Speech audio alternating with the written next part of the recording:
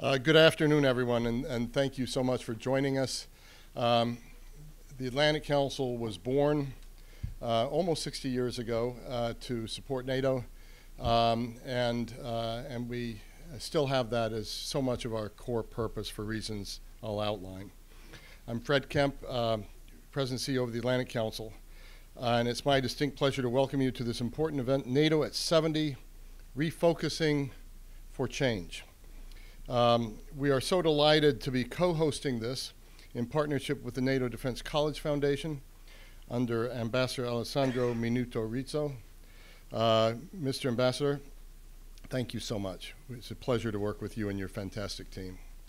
I'd also like to thank our partners at NATO Defense College, represented today by its Dean, Stephen Mariano, and National Defense University, represented today by Dr. Richard Hooker, and at MBDA. It's also a great pleasure to see my friend, the Italian ambassador. Whenever you come to the Atlantic Council, it is a better place. So thank you for being here.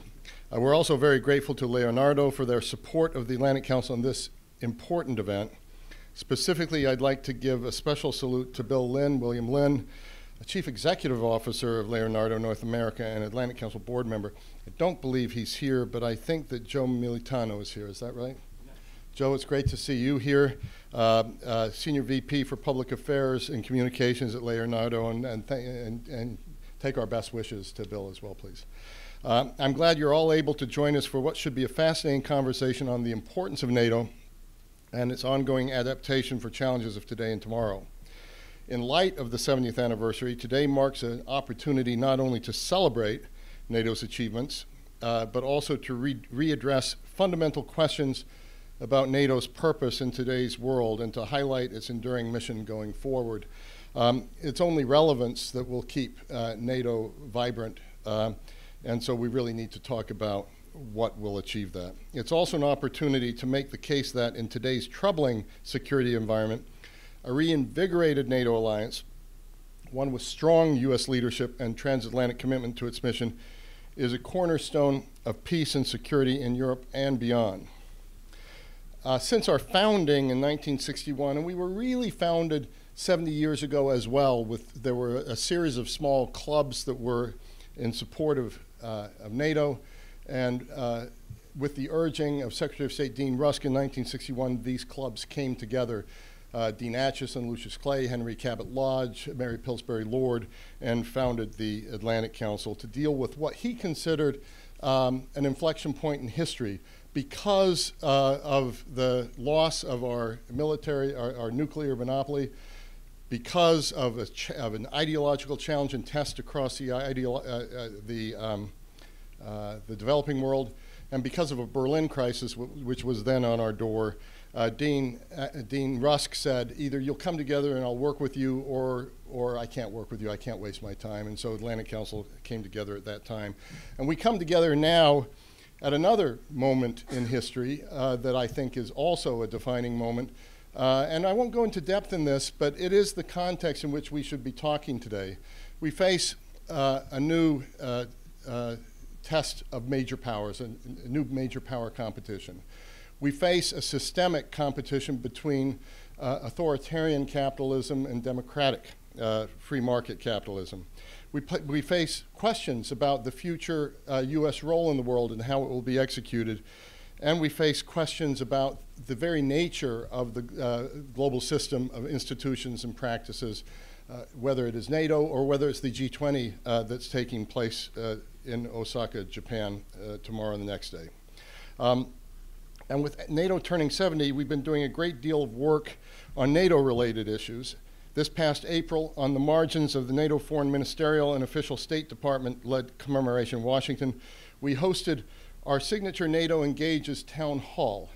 And we did it at a rock venue called The Anthem, because we were trying to signal this is a NATO for a new generation and a new period.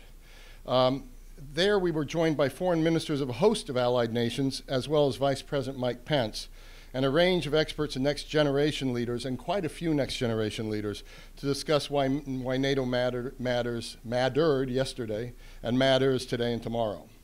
Leading up to and building upon this effort, we also launched a digital media campaign to gather public perspectives and increase awareness about NATO. That kicked off a lively debate with a wider, particularly American audience. We really want to restore and revive support for NATO and understanding for NATO and its relevance today with American voters. And today we look forward to continuing these conversations with all of you gathered here. For those of you in-house and online, I encourage you to join the debate on Twitter by following @Atlantic Council, @AC Scowcroft, and @NATO Foundation. And the hashtag is #NATO@70.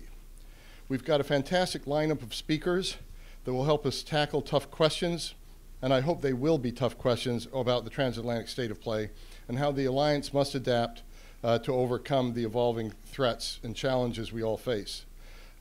Before we dive in, I'm honored to welcome again Ambassador Alessandro Minuto Rizzo, who will help set the stage for today's discussions.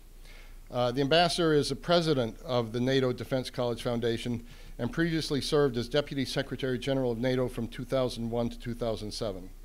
As Deputy Secretary General, he focused strongly on adapting the strategic direction of the NATO alliance, a fitting mission for today.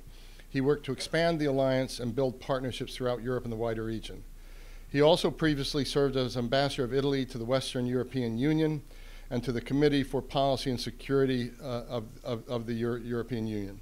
He is no stranger to the pressing security issues of Europe and the United States, and he is a person who understands the past history and also the present challenges. So it's great to have you here with us.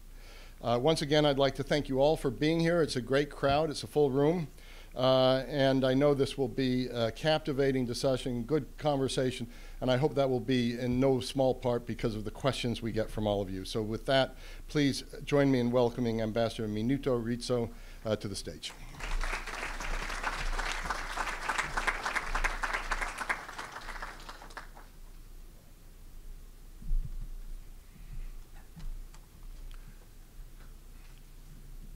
Good afternoon, everybody. Good afternoon, ladies and gentlemen. I'm so happy to have in front of me this packed room. Thank you to you for all that. Welcome to this event, Focus on NATO, a special anniversary, the current state of affairs and the future perspective. I'm really delighted to be here at the Atlantic Council among old and new friends and competent people in order to offer the best possible frame for a good discussion. I wish to warmly thank the Council again for the hospitality and cooperation.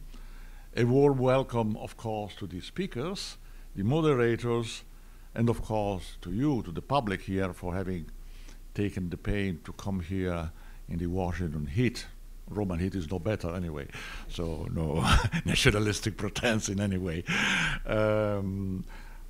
Why today and why on this subject is the question, I think. We are all accustomed to anniversaries, but this one seems to be a little bit special for us because the Atlantic Alliance was born in this city in 1949, exactly 70 years ago. I looked at the treaty. It was signed by only 12 countries at the time. The project from the beginning had a very historical dimension to put together North America and Europe, what was called the free world at that time in my generation, the most relevant democracies to defend common values against communism and the threat of the Soviet Union. I take a moment only to draw your attention on the ambition of that endeavor, because the preamble of the treaty says that the alliance is established to promote the stability and well-being of the North Atlantic area and its people. So it's much more than military affairs, if you like. NATO is still here, and now with 29 members, and I think it means something. It has survived successfully through difficult proofs. A Cold War lasting 2 generations, we have forgotten perhaps too quickly that, Bosnia, Kosovo, 9/11, Afghanistan, just to mention a few important dates. In all those cases, the transatlantic bond worked very successfully.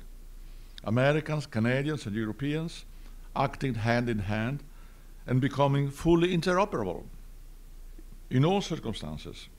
That's why some people say this is a very important political military alliance in history. And 7 decades of cooperation has proved to me and to many others that the United States and Europe are a winning ticket, in fact. After saying that, it is clear the world is changing fast, perhaps too fast, and that we cannot live on past glories anymore. The international environment has become increasingly difficult. More actors of various kinds are emerging, and we have to reflect on the kind of adaptations that become necessary. Fragmentation is dangerous, fragmentation around us and the world.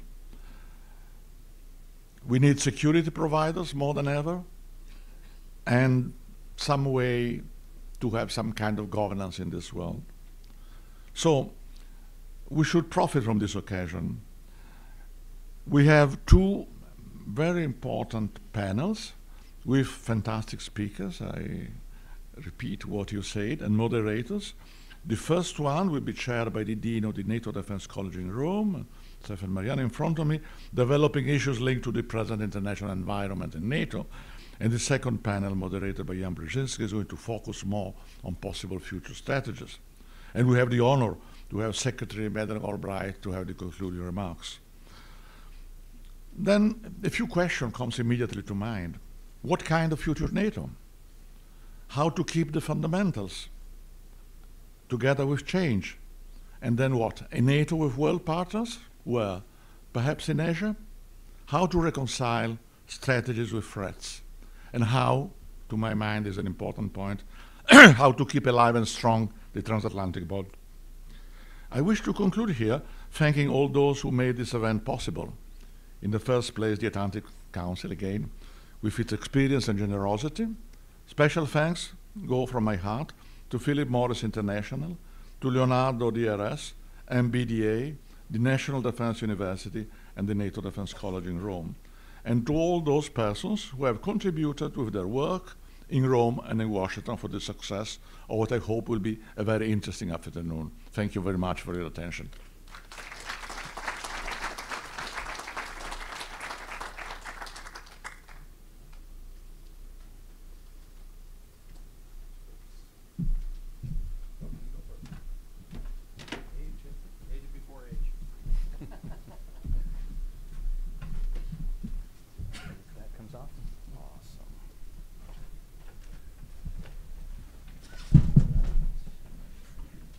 Well, good afternoon, everyone. Let me add my thanks and welcome to those that you just received. I'm Stephen Mariano. I'm the Dean at the NATO Defense College, and it's a pleasure to be here on a winning ticket, which you just heard about. I like that phrase. So on behalf of the Commandant and all the team back in Rome, in Ceccagnole at the NATO Defense College, I'd like to kick off this first panel. I just have to say, first of all, the NATO Defense College, we're open for business. In a lot of ways, we reflect the tensions of the alliance. We have great discussions there at the college with a lot of great visitors as well, and we are tackling them best we can. But I also like this idea that Fred just mentioned about reaching out to an American audience with conferences and so forth. When I first talked with Ambassador Benito Rizzo and Dr. Politi, it was about the foundation's reach. And they've done a lot in Italy, but I think this is a great step for the foundation to find a partner with the Atlantic Council and move forward here in the United States.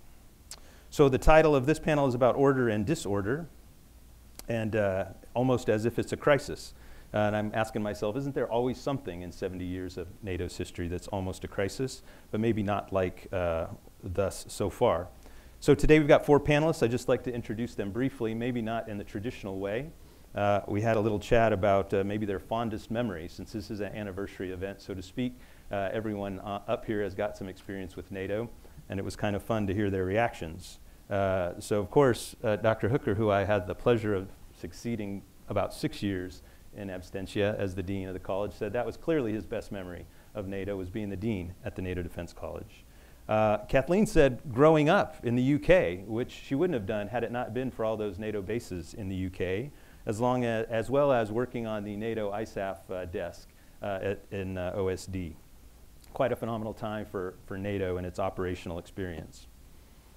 Dr. Kordsman said, well, he had actually 2. One is he was on the first NATO force planning exercise where they did some first real qualitative quantitative analysis of force ratios and such. But he threw in his worst memory was kind of a failure to get NATO integrated air defense right way back when. Something that's coming back to us, I'd say, possibly today. Maybe we can talk more about that in the future. And lastly, Barry, for all you interns out there, this is a good one, is when asked about his fondest memory, he said, I was the last Cold War intern at the NATO headquarters, and so he was thrown into a room with Dick Cheney and a bunch of other senior people as an intern, and well, it looks like it turned out all right. Okay, so with those introductions, you can read more about them, of course, just online. So let's not waste time with that. Let's get right to the lineup. And we just ask Barry if you could start off with a few minutes remarks to get us going. Thanks very much. And this is a really great event. And I'm personally honored to be here. And thanks to our partners, as Fred mentioned. I was asked to turn disorder into order. And so I'm going to make 10 points in 7 minutes. And then learn from the other panelists. The first 5 points are sort of my definition of the era that we're living in. Future historians will name it, and certainly great power competition is one of the major elements, but it's not the only element. And I think if we miss the other 4 elements, then our strategy and NATO's approach to dealing with it and navigating the world won't be as effective as it should be. And so first and foremost, great power competition. In my opinion, Bob Kagan is right. The jungle's growing back. The last 70 years was relatively ahistorical, and we're seeing great powers and other powers start to act geopolitically once again. A bit of fractionation in various regions, a lot of nationalization in Europe, in Asia, in the Middle East, and we're going to see a lot more of this. It's a different era than I've ever experienced in my lifetime, even when I was the last Cold War intern. And so we really need to think about it differently. Second, we're at the very beginning of the digital age. It's still going to unfold in many, many ways, fundamentally affecting our society, our economy, our security, and geopolitics. And this is something that great powers will be looking to leverage, both for opportunity, but also there are always darker applications of all the technologies that are unfolding, and the one that I'm watching and most interested in and most concerned about is biotech in the late 2020s, early 2030s. Third, we're in a new information environment. We produce roughly 2.5 quintillion bytes of data every single day. There's 4 million Google searches every single minute. But the problem is this data is of highly uncertain quality and integrity. We have to come up with new mechanisms and approaches for authenticating what we're reading, what we're hearing, and now with the advent of deepfake videos, what we're seeing. We're going to see the proliferation of deepfake videos, artificial videos, in a big way over the next 2 years and more. And so our competitors are weaponizing these platforms contrary to our interests, and so we need to get a handle on how to address that. Fourth, as Matt Burrows at the Atlantic Council projected, we're seeing a domestic unraveling within our societies, increasing polarization, increasing disintegration, and I'll come back to that later. And then last, and perhaps most importantly, is the U.S. global role. We don't know whether the end of the predominant U.S. global role was August 2013 when President Obama chose not to strike 50 targets in Syria, but it may be the case. This is something that we have agency over, so it's not final, it's reversible, but we will need to head in a very different direction if we want the U.S. to continue underwriting vast aspects of the global order as it did for so many years.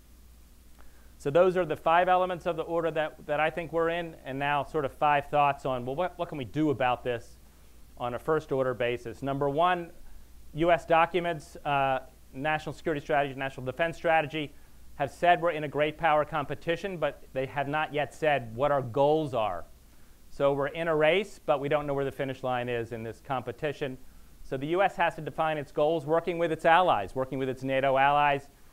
What do we want in terms of an end-state relationship with China, with Russia, and how those goals are defined will affect which allies, which alliances are on board with achieving those goals. So it's a critically important definition at the beginning of a new era in history. Second, and relatedly, there was a great article by Bob Kaplan last week in the National Interest about dealing with the coming Chinese empire. And his main point was the U.S. better start prioritizing. We can't do everything, and he said China would like nothing more than for us to get involved in more messy wars in the Middle East. So with limited resources, the U.S.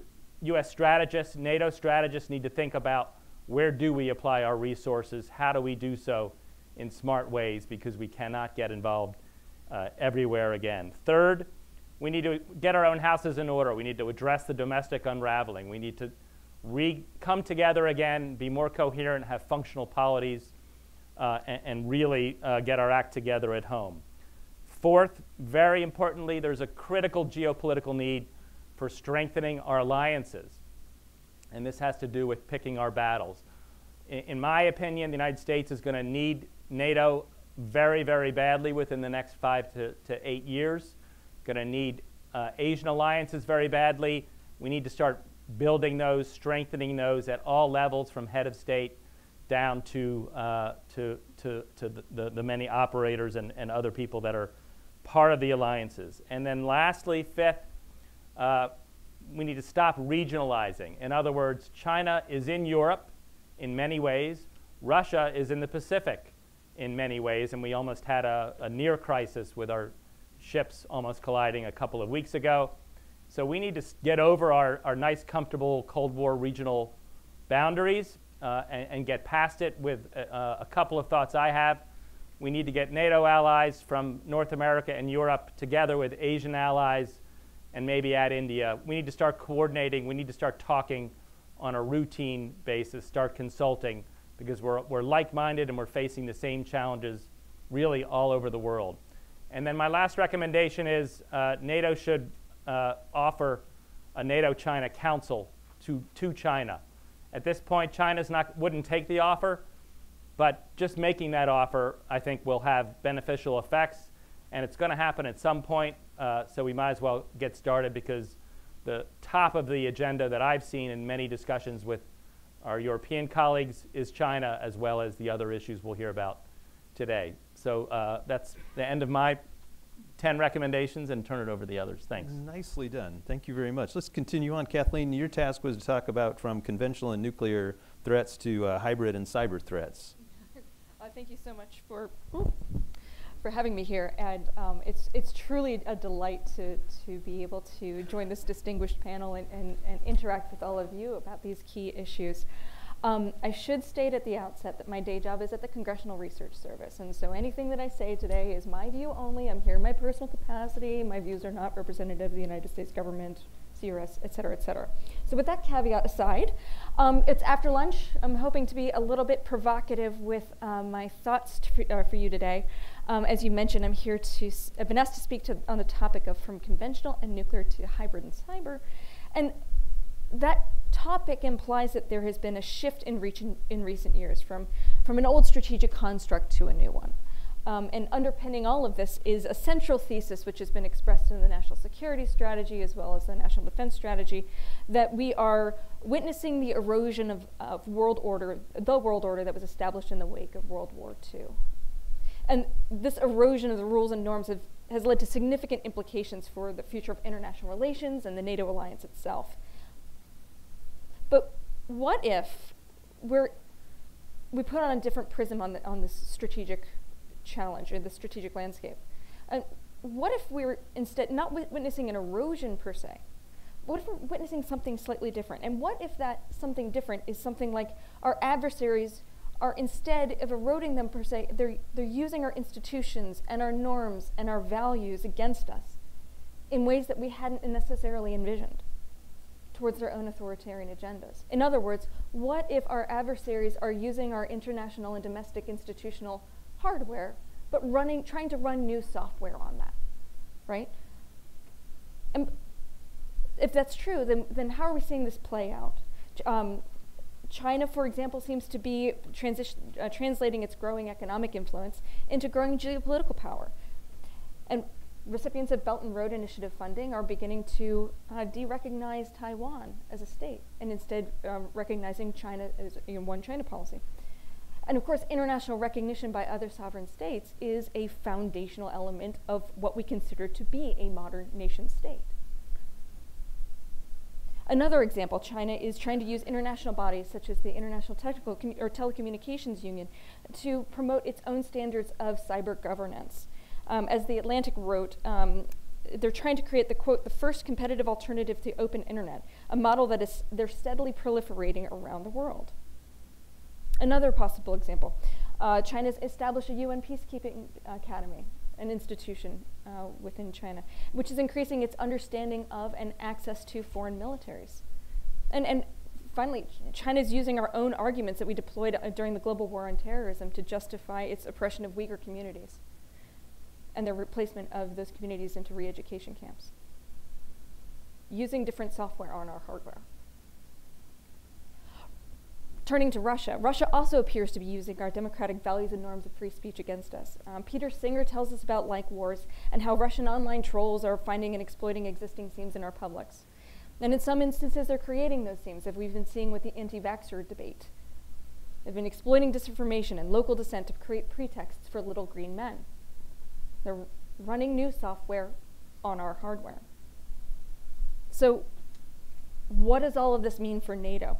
What do we do when we're confronted by political warfare or comprehensive coercion, which are terms used to describe the use of a variety of instruments of national power, including our own institutions, internationally and domestic, to advance their objectives short of warfare itself? And in this, going back to the beginning, the past may be instructive. Article 2 of the 1949 Washington Treaty states, quote, "The parties will contribute towards the further development of peaceful and friendly international relations by strengthening their free institutions, by bringing about a better understanding of the principles upon which these institutions are founded, and by promoting conditions of stability and well-being. They will seek to eliminate conflict in their international economic policies and will encourage economic collaboration between any or all of them." So we talk a lot about NATO's Articles 3, 4, and 5, and we tend to think of NATO as a military alliance. Indeed, this was one of the, we mentioned Afghanistan, this is one of the predominant philosophies again, that got us into the comprehensive approach. The NATO military does the defense stuff and the other institutions do all the rest of it. But looking at Article 2, I can't help but be struck that our predecessors thought about these issues in a much more holistic way. To them, the military was necessary, but certainly not sufficient to win the emerging strategic competition with the Soviet Union. And looking to today, one can't help but wonder whether NATO is missing out on a critical role it could play in fostering Article 2 collaboration amongst treaty allies. So in conclusion, if you agree with this analysis, and you may not, but a number of questions kind of start to flow. How do we counter our international institutional hardware being taken over by malware by other actors? How do we build a common understanding between our business, trade, and national security communications about the security challenges at hand and their implications? And might NATO itself play a role in fostering those conversations and strategies? And returning to the question at hand, has there been a shift from conventional and nuclear to hybrid and cyber? Or has it always been all at once, but in different degrees? And finally, what can we learn from the blueprint that our forebears laid out for us? I think there's a lot there. It'd be interesting to get into it. I'll turn it over to you. Great. Thank you very much, Kathleen. Excellent.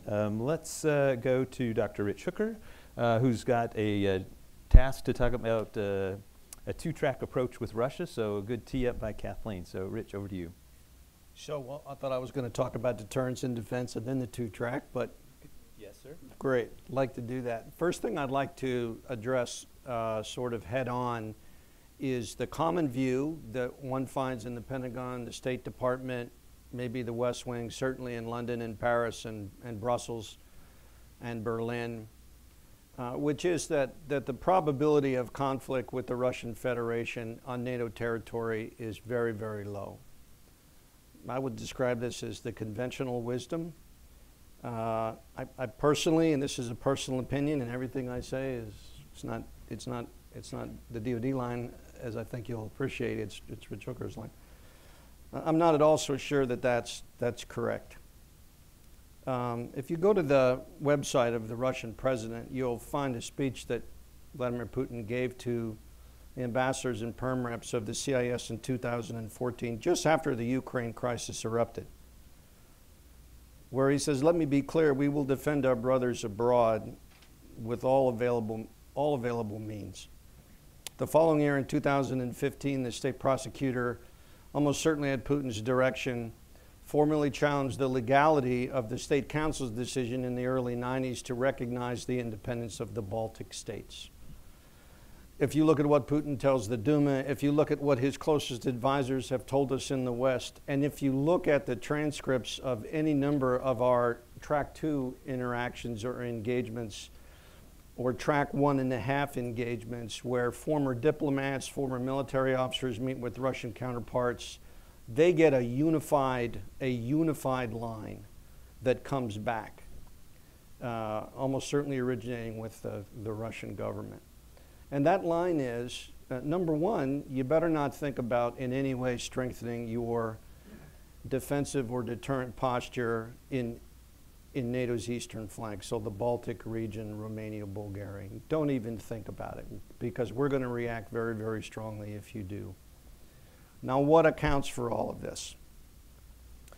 I think there are about 4 factors that we ought to consider. The first is that I think scholarship generally agrees that the one thing that Putin fears and detests more than any other is the presence of color revolutions, successful, economically viable, Western integrated, democratic countries on his doorstep, even more so in the former Soviet territory. Well, he's got 3 of those or more right on his periphery, right on his borders with Poland and with the Baltic states, and perhaps with some of the others. Number 2, we know from a cursory study of Russian history that the question of strategic depth has always engaged Russian leaders and Russian military planners.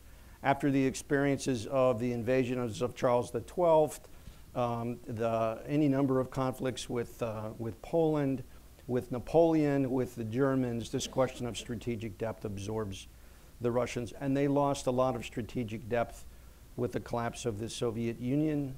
As Newt Gingrich pointed out during the 2016 campaign, Estonia and NATO territory, therefore, is virtually a suburb of St. Petersburg right now.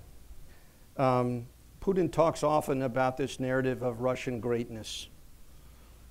Not only this desire, but this need, the rightfulness of restoring Russia to its former place of greatness on the world stage. And the reincorporation or the re-extension of influence over these former Russian territories is a big part of that narrative. And finally, I think we all know that if there was a reasonably low-cost way to fracture NATO, Putin would certainly take advantage of that. So this would be my analysis right there. Personally, I put the chances of Russian aggression on NATO territory, probably in the Baltic region, in the next 5 or 10 years at 1/3 to 1/2. Not very low probability or non-existent. Although I say up front, that's not the conventional wisdom in this town, and nothing would make me happier if I were wrong and all the other experts are right. But I'm not so sure. So if all this is true, then what is the state of NATO's deterrence right now? Where I would pose 3 questions. The first is, would Putin be deterred by the possibility that NATO or the nuclear members of NATO would use nuclear weapons in defense of NATO territory? I don't find many experts out there that think that we would use or even threaten the use of nuclear weapons to defend Estonia, for example. So I don't think that he's dissuaded by that. Let's talk about our ability, the alliance's ability to defend within place forces. Every major think tank in Washington and every other major think tank that I'm aware of that's looked at the issue basically arrives at the same conclusion, which is that the places that are in being right now on the eastern flank are not sufficient to defend even for a limited period of time. So that prop of deterrence goes out the window. What about the potential for NATO to mobilize and at least retake any territory that Russia might grab. Well, there again, NATO readiness across the board is not a good news story. The French, the Germans, the British, all would take a minimum of 3 or 4 months, we read, to put even a single division into place to participate in that campaign. The United States has got very limited forces in place, a small airborne brigade in Italy, a striker brigade in Germany, far from the scene of the action, and a heavy brigade in Poland. So the ability for NATO to do something meaningful, even in a 3 or 4 or 5 month time frame right now, is not good. NATO readiness across the board is in real trouble. The 30-30-30 initiative that was rooted last year at the Defense Ministerial meeting, I think is a great step in the right direction. The ministers agreed to it in principle, those fateful NATO words. I hope and trust that it will all come to pass, but we will see about that. But if we're concerned about the state of deterrence today in the alliance with respect to the Russian Federation, at least in that part of NATO, I think we have to conclude that it's parlous at best, and there's a lot of work that has to be done. I'm not going to talk about Russian capabilities because they're well known to this audience, and I don't think that's really in question. Russia's ability to project its military power far from its borders is not good. Russia's ability to carry out military operations along its periphery, certainly in Eastern Europe, is actually quite formidable. And I'll leave it at that and look forward to your questions. Thank you. Excellent. Thank you, Rich. Dr. Kordsman, your task was to introduce us a little bit to the 2% debate and give us your own analysis. You know, first let me say that having come to NATO in 1961, I missed the order.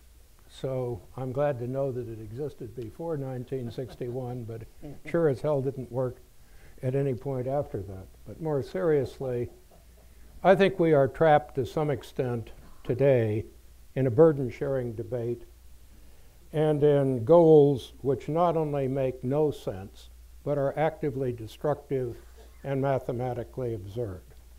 And the goals I refer to are 2% of GDP and 20% on equipment. If you actually look at these goals on a country-by-country basis, they are remarkably counterproductive. They also ignore a key aspect of what we actually say about Russia. There's no public figure that the US issues anymore as to what Russian military expenditures are. But I think most people in the US intelligence community would probably agree with the IISS. It's officially somewhere around 62 billion a year, and probably in purchasing power somewhere closer to 68. Now we're having a massive debate over burden sharing.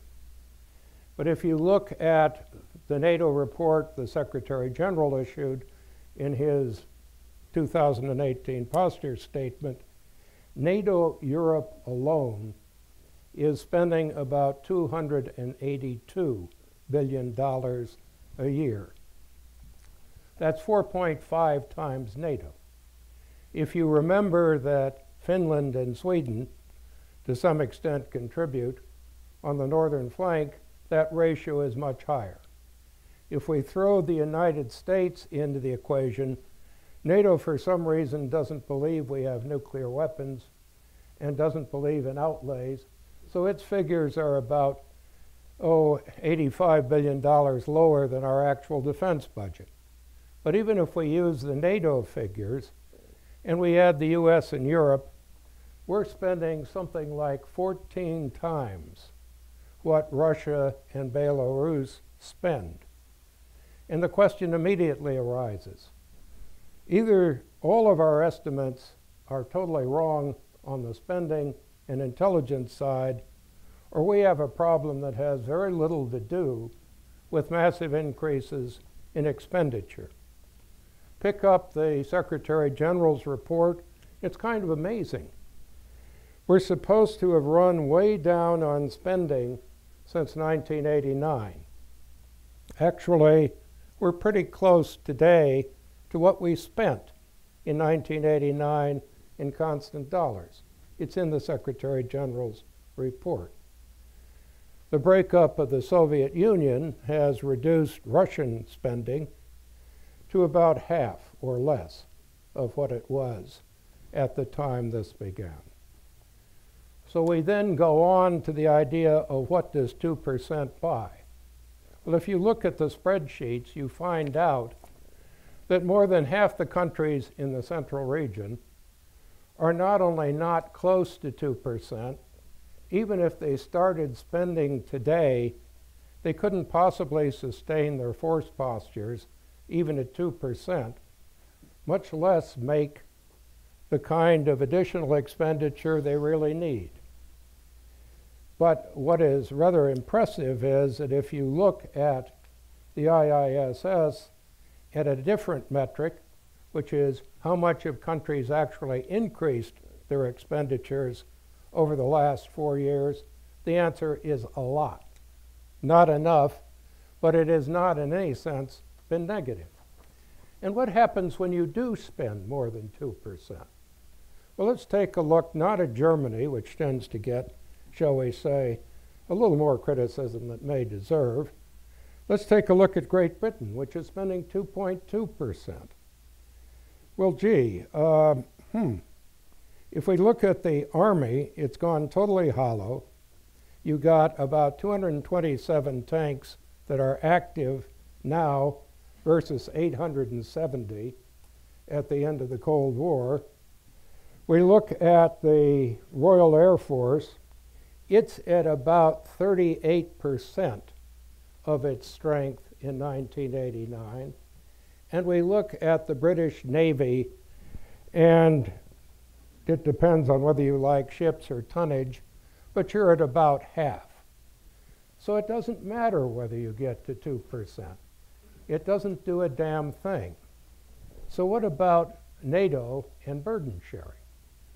Well, one thing I find actively embarrassing as an American, and if I were a European, I would have some rather pithy things to say about it, is NATO is forced to put the 70% of expenditure figure into the Secretary's statement and to count US defense spending as if our entire budget somehow contributed to NATO.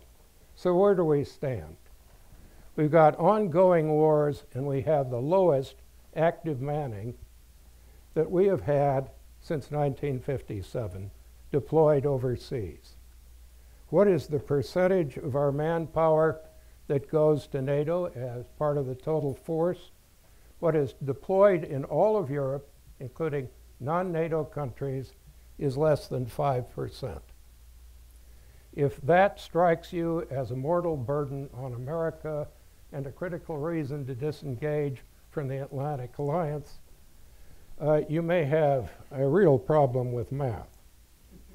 Now, about the 20%, there has to be somebody in the international staff that has one hell of a sense of humor. Because if you look at the Secretary General's report, what is the most successful equipment spender in the alliance? It's Luxembourg.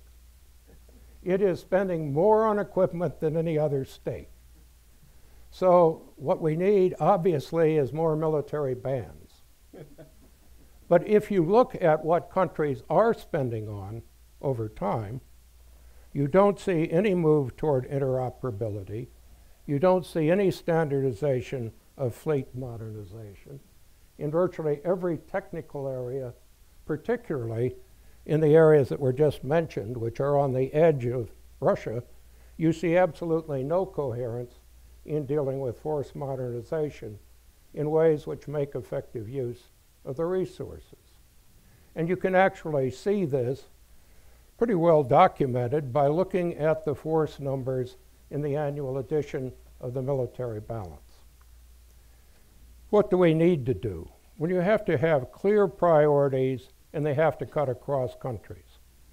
Let me say, why did NATO force planning collapse in the 1960s? One was that the United States started lying about its contribution to the alliance because of Vietnam. So when we couldn't tell the truth, we couldn't demand anybody else did. The other is we never actually allowed serious debate about what individual countries were doing right and wrong. We accepted what they said, we went ahead, and the ministerial decisions were irrelevant because they didn't affect any aspect of meaningful strategic planning. What do you need? You need a realistic assessment of the threat, a net assessment. You need effective force planning. You need an honest effort to force countries to coordinate and use their resources together. And above all, on America's part, you need to stop this mindless bullying exercise in burden sharing and get down to the core values of building up a meaningful alliance.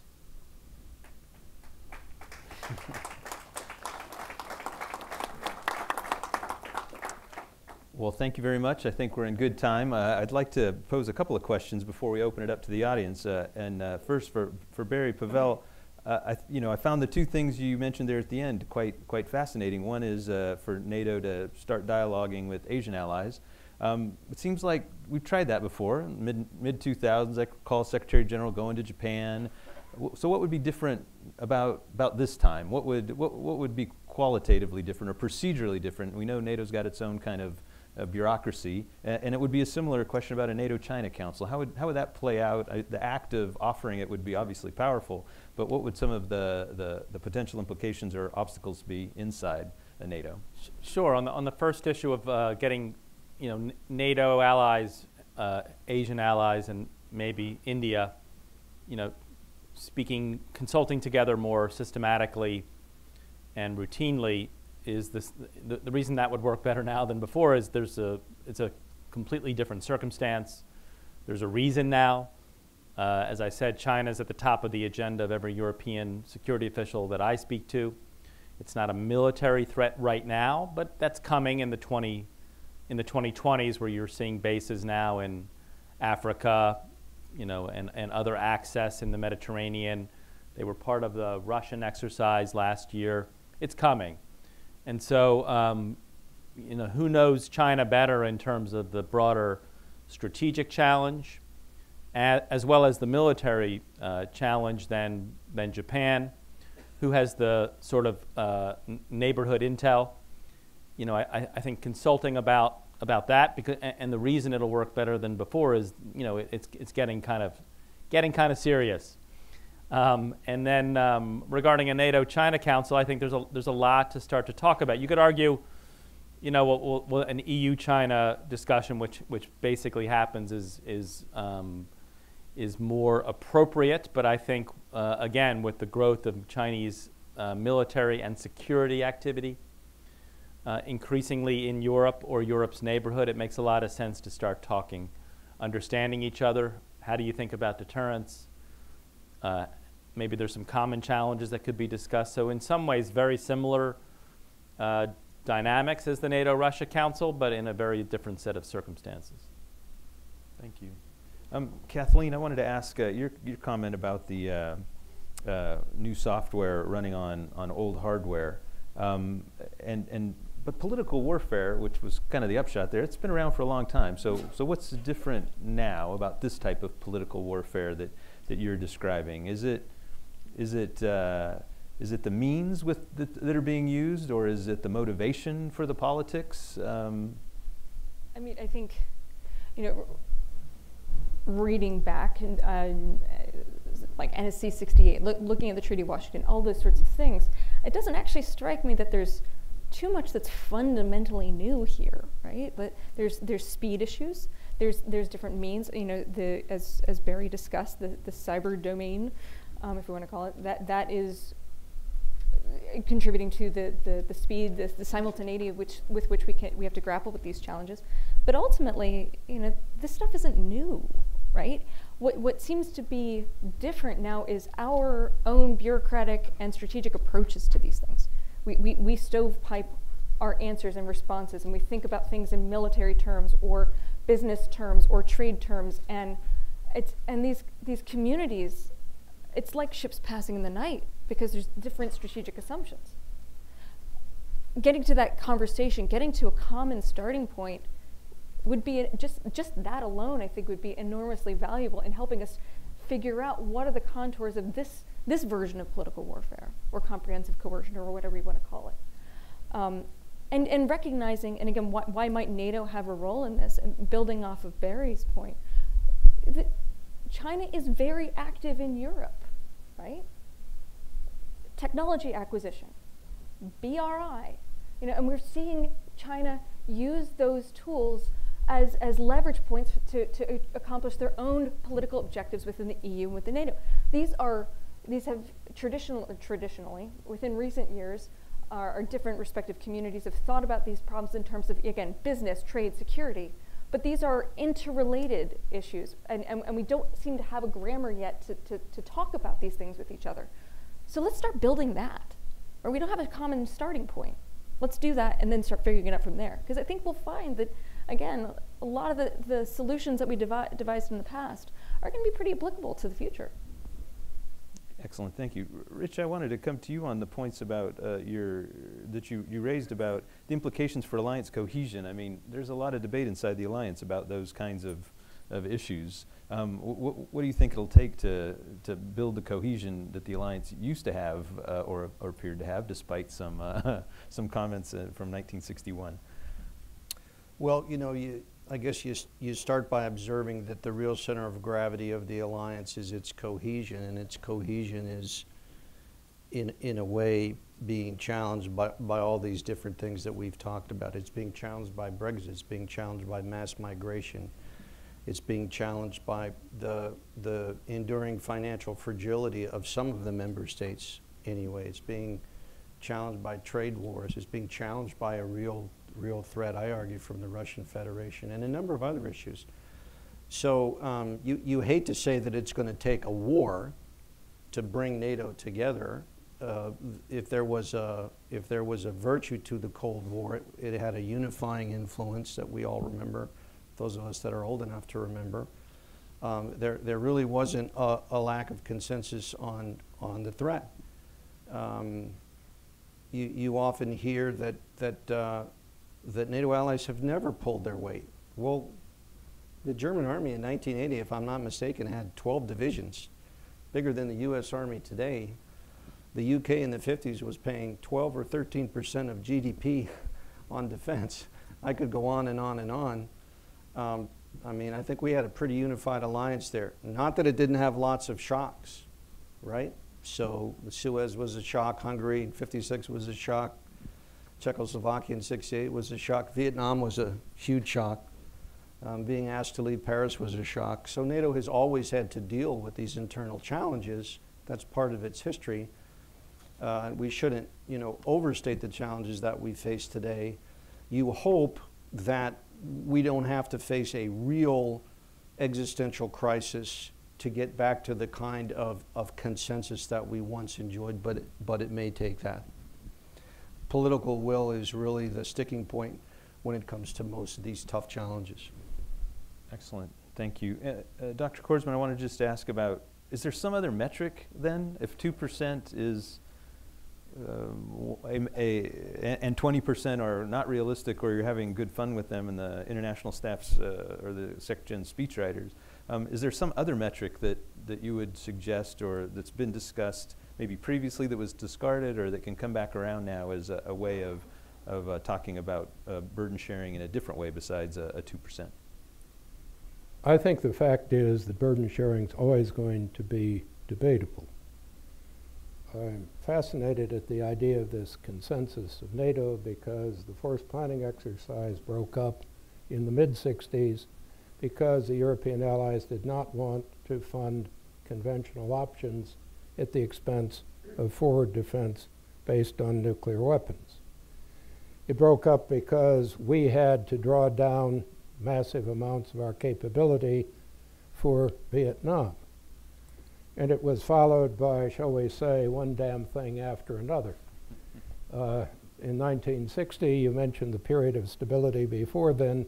Everybody's forgotten just how brutal it was to have the U.S. phase out virtually all of the equipment that was being provided to Europe and have European allies take over the purchase of the equipment. I see some people here who might be familiar with those aid programs. But the fact is, you don't base an assessment of an alliance on spending levels unless you tie those spending levels to military capabilities and to some aspects of deterrence and warfighting. If you provide truly arbitrary goals, what you don't understand is it actually does the alliance a fairly serious amount of damage if countries go for 2% without moving toward interoperability and changing their force structure. The 20% goal is even worse. There's a scatter diagram in the Secretary General's report, and if you look at it clearly, the countries moving toward 20% are so out of line with the ones spending enough that you are actually watching a period of serious distortion in the way countries are funding their forces. But why on earth, given the level of Russian spending and our spending, are the goals dollars? And why on earth should anybody take the U.S. seriously on 70%? I don't know. It may be, I see Hans and my old friend over here. You may remember Nunn and Warner actually asking what the U.S. really spent on NATO at the height of the Cold War. And they put it in to legislation. And the figure was 27%. And we pushed to have 70 inside the Secretary General's annual report. Now, there is a certain element of obvious dishonesty there. And one thing you can say, one thing you don't do when you set force goals is lie. Thank you. Last one for me before we open it up, and it's, what does terrorism have to do with any of your arguments? Is terrorism part of the unraveling of the order? Where did it show up, Kathleen, in your discussion about threats and what's it going to do to the alliance? How about the money that's that NATO's spending? What if nations come forward and say, well, this is all my domestic security spending. How does that calculate? Is that a new metric?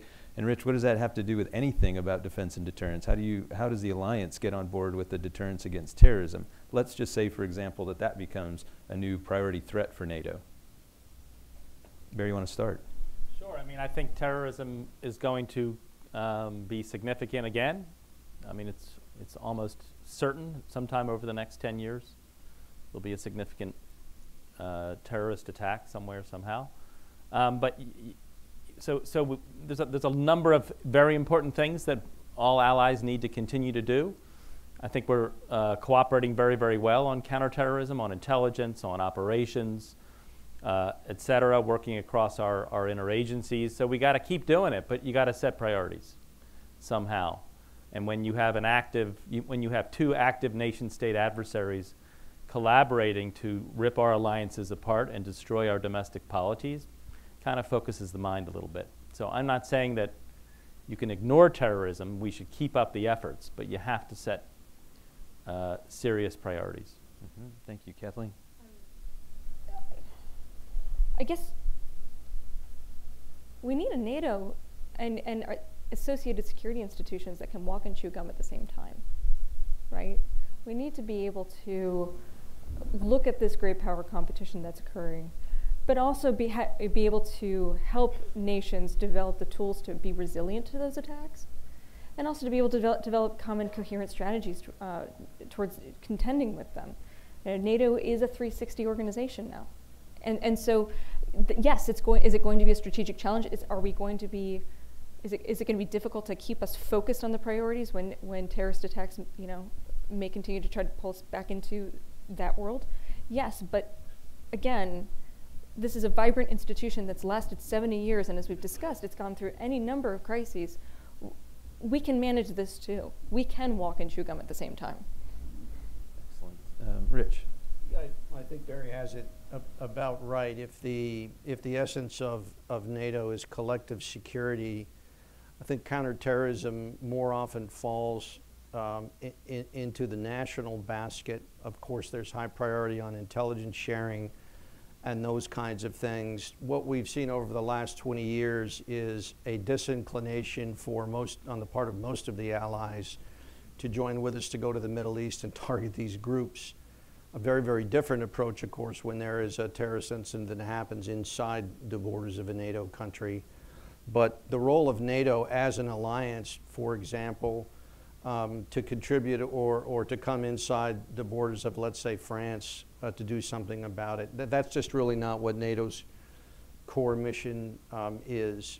I think NATO can provide a framework for the kind of information and intelligence sharing, best practices, training, those kinds of things that perhaps can contribute to the counterterrorism or anti-terrorism mission.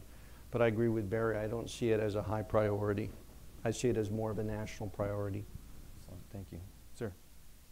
First, I think it's a very narrow line between little green men and terrorism. And if you are talking about that type of asymmetric war, in many ways it is the kind of threat that requires you to do exactly what has just been said. The other thing is I just probably trot something out from the history of NATO, which has pretty well been forgotten. In the early 70s, 1972 to 1973, we had to completely restructure the storage of theater nuclear weapons in Europe because of the fear of a relatively tiny handful of extremist groups like Baader-Meinhof. So you have no sort of inherent historical immunity here. Having worked on the project, I'm not sure I felt the threat was that real, but when I saw how the nuclear weapons were stored, I thought it was still a pretty good idea. Okay, ladies and gentlemen, thank you very much. At this time, we'd like to open the floor for your questions. Just ask you to identify yourself and affiliation if you care to share one. So we've got a hand right here, please. And microphones coming from the side. And if you could stand as well, that'd be great. Absolutely. Thank you very much. I'm Piotr. I'm from SAIS. And I guess you could say a byproduct of when Western and Russian relations succeed. So my question really relates to the idea of, I was here last week and I asked a similar question to the panel about Russian interference in Venezuela, and the response I got was frankly non-existent. They just dodged the question. So I'd like to try and ask it perhaps better phrased this time. But what is it NATO can do specifically to improve the relationship with Russia? Because I think when we talk about Russia, the rhetoric quickly goes from referring it to as Russia to Putin. And I think there's a big distinction between Putinism and Russia, which once he goes, which I look forward to, there might be an opportunity for constructive discourse. So what is it NATO can do to try and work with Russia closer in the longer run to mitigate concerns and counterterrorism and transnational issues? Okay. Thank you. Excellent, thank you. You want to just start here, Rich? I mean, Clinton tried to reset. Bush 43 tried to reset. Obama tried to reset.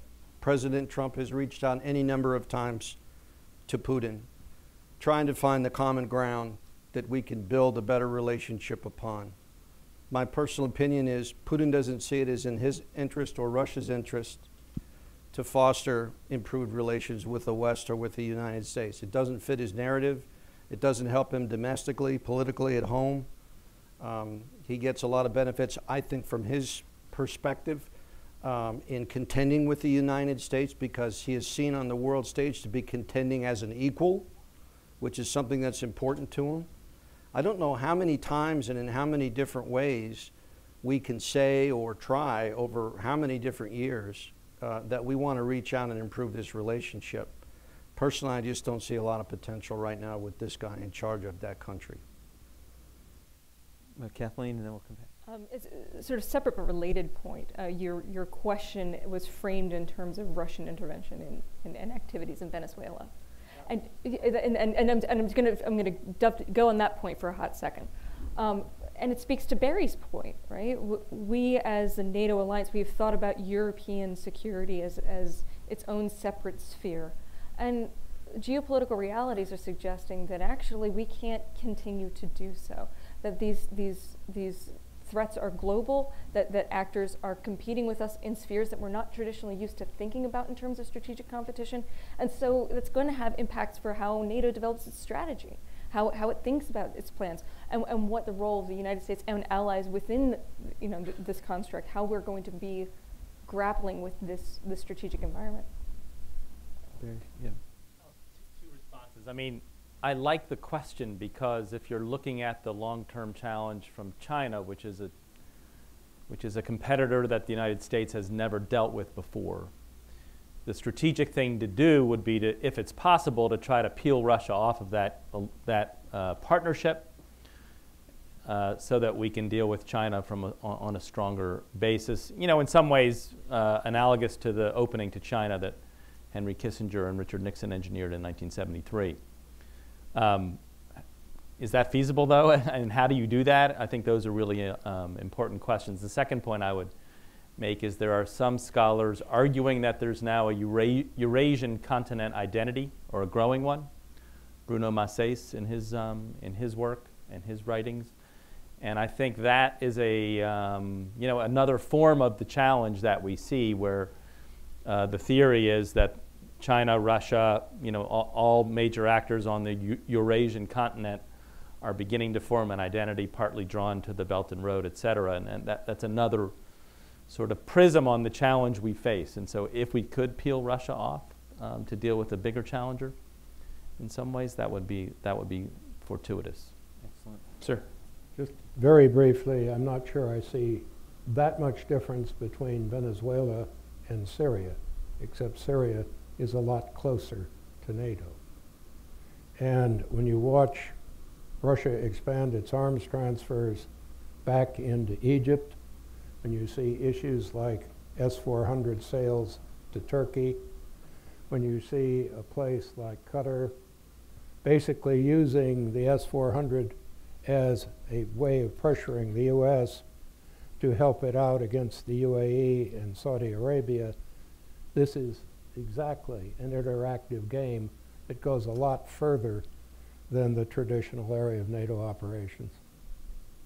Thank you. Some more questions. I thought there was a hand here. No? Okay, I see one back there. Weekly up, see him high. There you go. Thank you, sir. Hi, my name is Morgan. I'm from GW's Elliott School, and I'm just wondering if you guys can comment on Turkey's long-term role within NATO and where you guys see it going within the next 10 to 20 years. Thank you. This one's going to be fun, I think. Kathleen, you want to start down there? Okay. No! Oh, Anthony, please.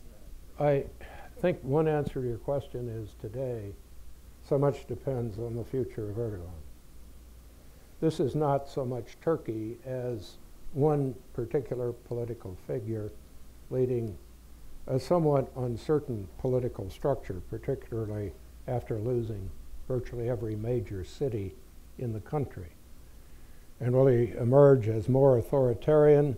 Will he be checked by some of the changes in Turkish politics? The answer is we don't know, but I think what's very active is you're watching Russia attempt to exploit the situation. You're watching the fact that not every member of the alliance is going to see its highest priorities as being the alliance, or certainly not every leader is. And we have to get used to that because, frankly, as part of this whole asymmetric structure we face, we can pretty well count on Russia finding every fault line it can.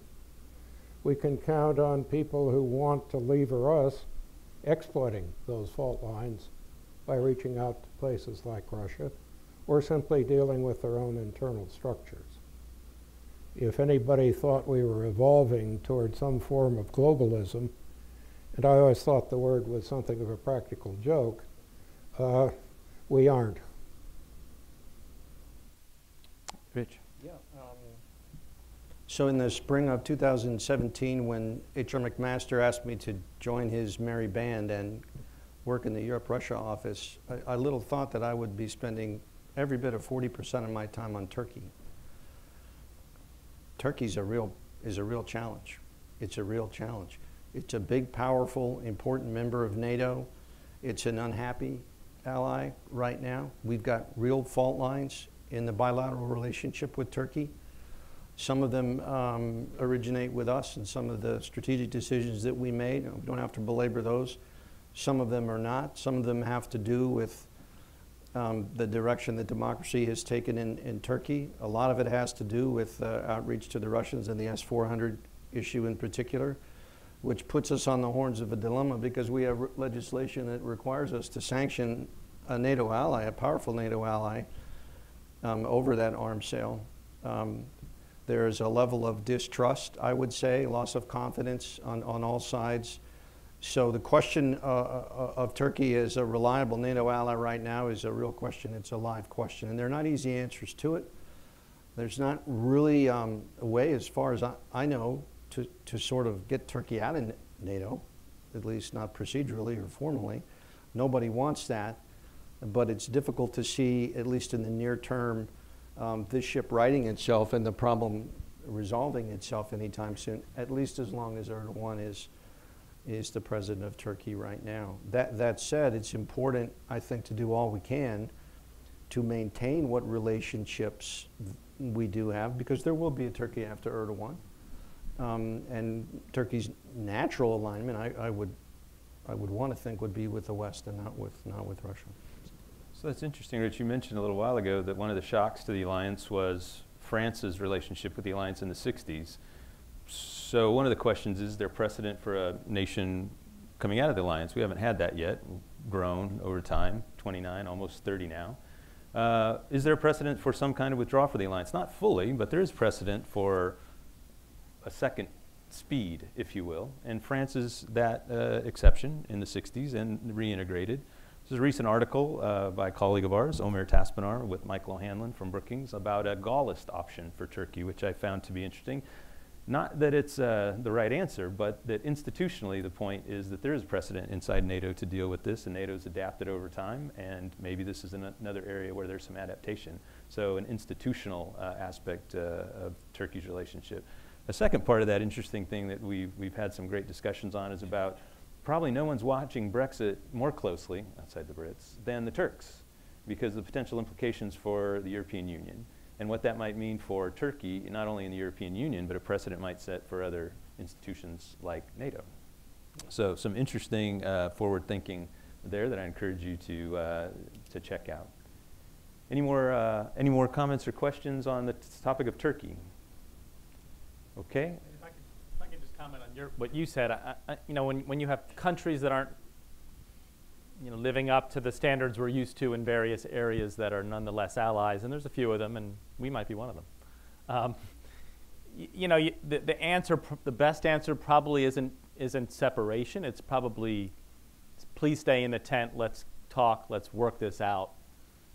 You know, how can we come to an outcome that is acceptable for all? I think separation in the environment that we have described is a very dangerous action to take, because others will exploit it, and others are exploiting it as we speak. Excellent. Any more questions? One of the things that we talked about earlier was cohesion. As we were going along, I started ticking off all those areas where the alliance is under duress in cohesion. Russia's just one of them, and views about Russia. China is another. Italy has recently got some attention by signing an agreement with China. What's going on with the JICPOA right now in Iran, and the stress that Iran is putting on the United States with the allies to stay in the agreement or not. We already mentioned Turkey just now, Syria, Dr. Kordsman mentioned earlier, and one that we haven't really talked about was the priority. We talked about priorities, but something from the south. Ambassador Minuto Rizzo and I have talked a bit about some of the issues that some of the southern NATO nations are feeling, this pressure from immigration, the war in Syria, and what's going on there, as a growing importance to the alliance. In other areas, so that's 1, 2, 3, 4, 5, 6, 7 areas. Trade wars. Sorry? Trade wars. Trade wars. So so a lot of areas to jeopardize the cohesion of the alliance here in this new environment. Any additional comments, thoughts, reflections on those? Well, first the panel, and then Alessandro, come to you. Any? I mean, my basic point is pick your battles and prioritize. So even though we do want 100% perfect trade relations with every country with whom we trade, including the top 15 or 20, you know, how do we think about sequencing or setting priorities? So on core issues, we keep allies, and focused on the real challenges. So my own view is what I call putting geopolitical distance between the United States and our European allies with some of the public utterances, et cetera, is really damaging to the long-term health of the alliance, because the publics in those countries are starting to question in significant ways the reliability and commitment of the United States to stay with them and that we share their values and interests. So to me, it's an extremely damaging approach that has the potential, if it continues over a period of time, to cause structural damage to the alliance. Mm-hmm. Kathleen, and then Anthony, will come to you. And building on that point a little bit, and also onto your very excellent presentation, Tony. A part of building cohesion, it's not just about identifying and coming up with, you know, shared perception of the threats and how we're going to deal with them. It's also about, let's remove some of the irritants in our relationships, right? We have this ongoing discussion about burden sharing and 2%, and as Tony just excellently argued, like it's an input metric, and it doesn't really tell us much, and it's unachievable anyway. And we're calling this burden sharing. This is a burden sharing debate. Well, actually, burden sharing when NATO was founded was a much more normative strategic debate. It was about morally, what are we doing as allies together to stand against the Soviet Union? What we seem to be discussing now, it's cost sharing, it's bean counting, it's transactional. Well, transactions don't make great alliances. They don't lead to the political penumbra that can allow us to tackle a variety of different challenges and institutions. So my thought would be, let's start taking out some of these irritants in the relationship. Let's start moving away from things like bean counting and cost sharing and towards more normative strategic discussions about burden sharing. What kinds of capabilities, what kinds of strategies are we going to need and utilize to contend with this variety of threats? I have to totally agree with the previous speaker. The one caution I would give is we haven't talked about North Africa. We haven't talked about the Mediterranean, about out-of-area operations, and the whole problem of stability. And it is one that affects Central as well as North Africa. The UN just came out with population estimates last week. They also came out with estimates of dependency, and you have the IMF and others talking about economic structures. And you're going to have probably about a generation and a half at a minimum of population pressure that's going to be extremely acute to move out of Africa and move north into Europe. You're talking about the question of what is going to happen in Central Asia. And we seem to have forgotten about Afghanistan, but the fact is, sooner or later, you have to figure out what is the outcome there and what levels of stability are you going to get. You look more broadly and you look at the so-called Arab Spring, which seemed at the time to offer all kinds of hope, and in virtually every case, the countries now have far less reason to be stable than they did in 2011. Now, these are pressures we can come together and try to deal with collectively, or we can try to cope with separately. And I don't know if it has to be NATO, but somehow collective sounds better than separately. Yeah, I'd offer 2 points on that, one sort of near term and one longer term. The first is that I think the position of this president and those closest to him is well known, and we're kidding ourselves if we think it's it's going to change. Your numbers, which I understand as facts, not opinions, are not moving the needle on that issue at all. If the president is reelected, the president will continue to say the things that he has said so far. He'll continue to believe the things that he has said so far. The burden sharing discussion will continue and may even intensify. And that's going to be tough. That's going to be a real challenge.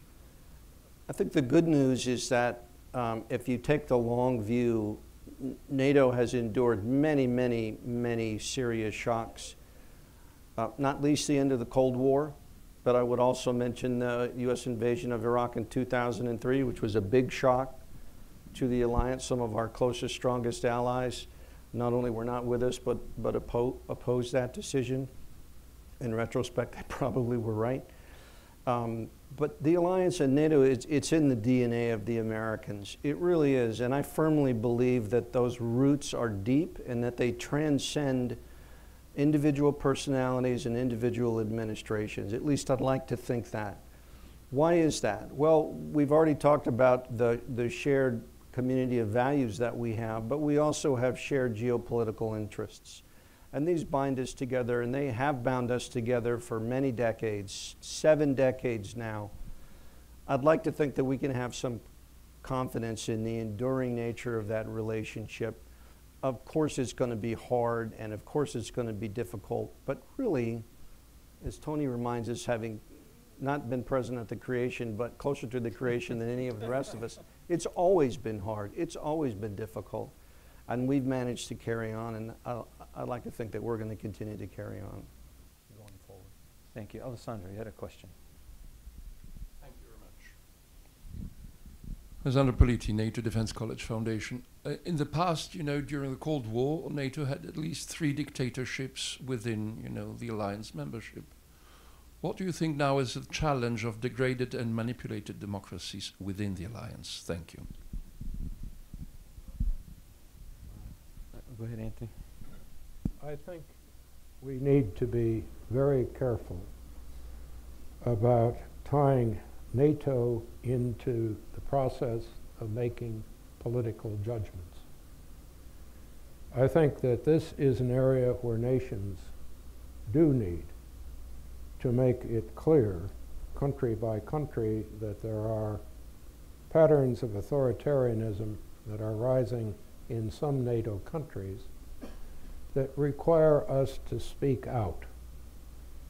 But I think it will be much better if we speak out nation by nation and coordinate those efforts to influence states than if we try to tie an instrument of security like NATO with so many uncertainties in the forward area, which is also the location, as you pointed out, of our key vulnerabilities and of some of the worst emerging regimes, to the security issue.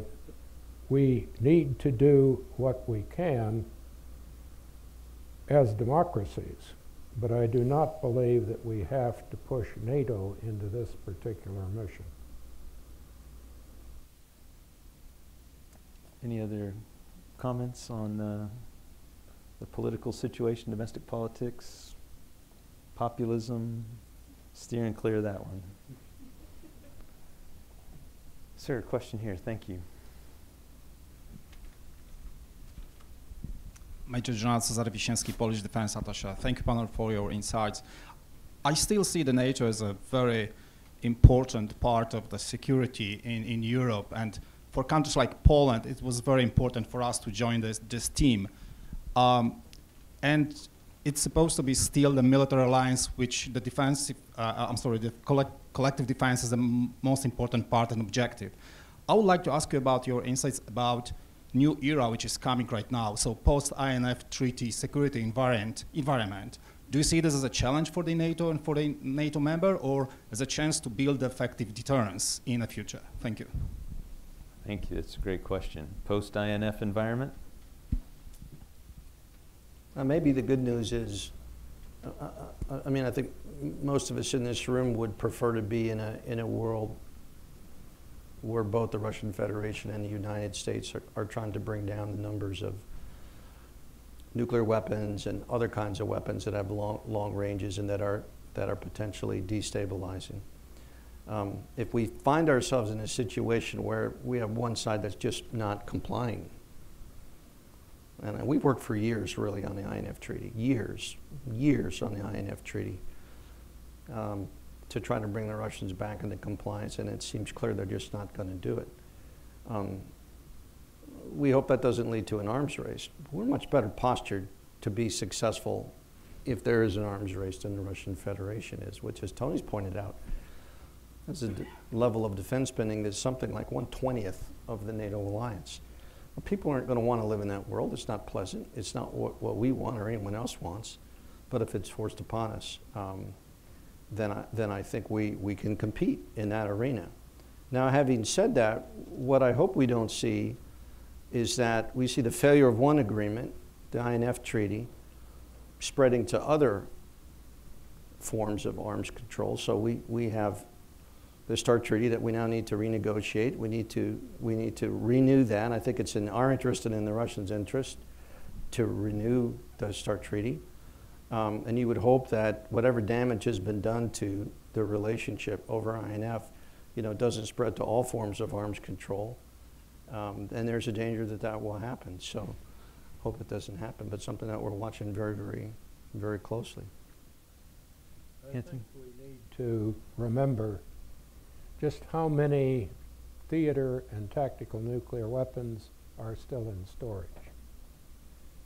This is not something where we destroyed the weapons. They're still there. And if you create any kind of arms race that brings them back, you have a serious increase in risk. I won't trespass into the high technology aspects of this.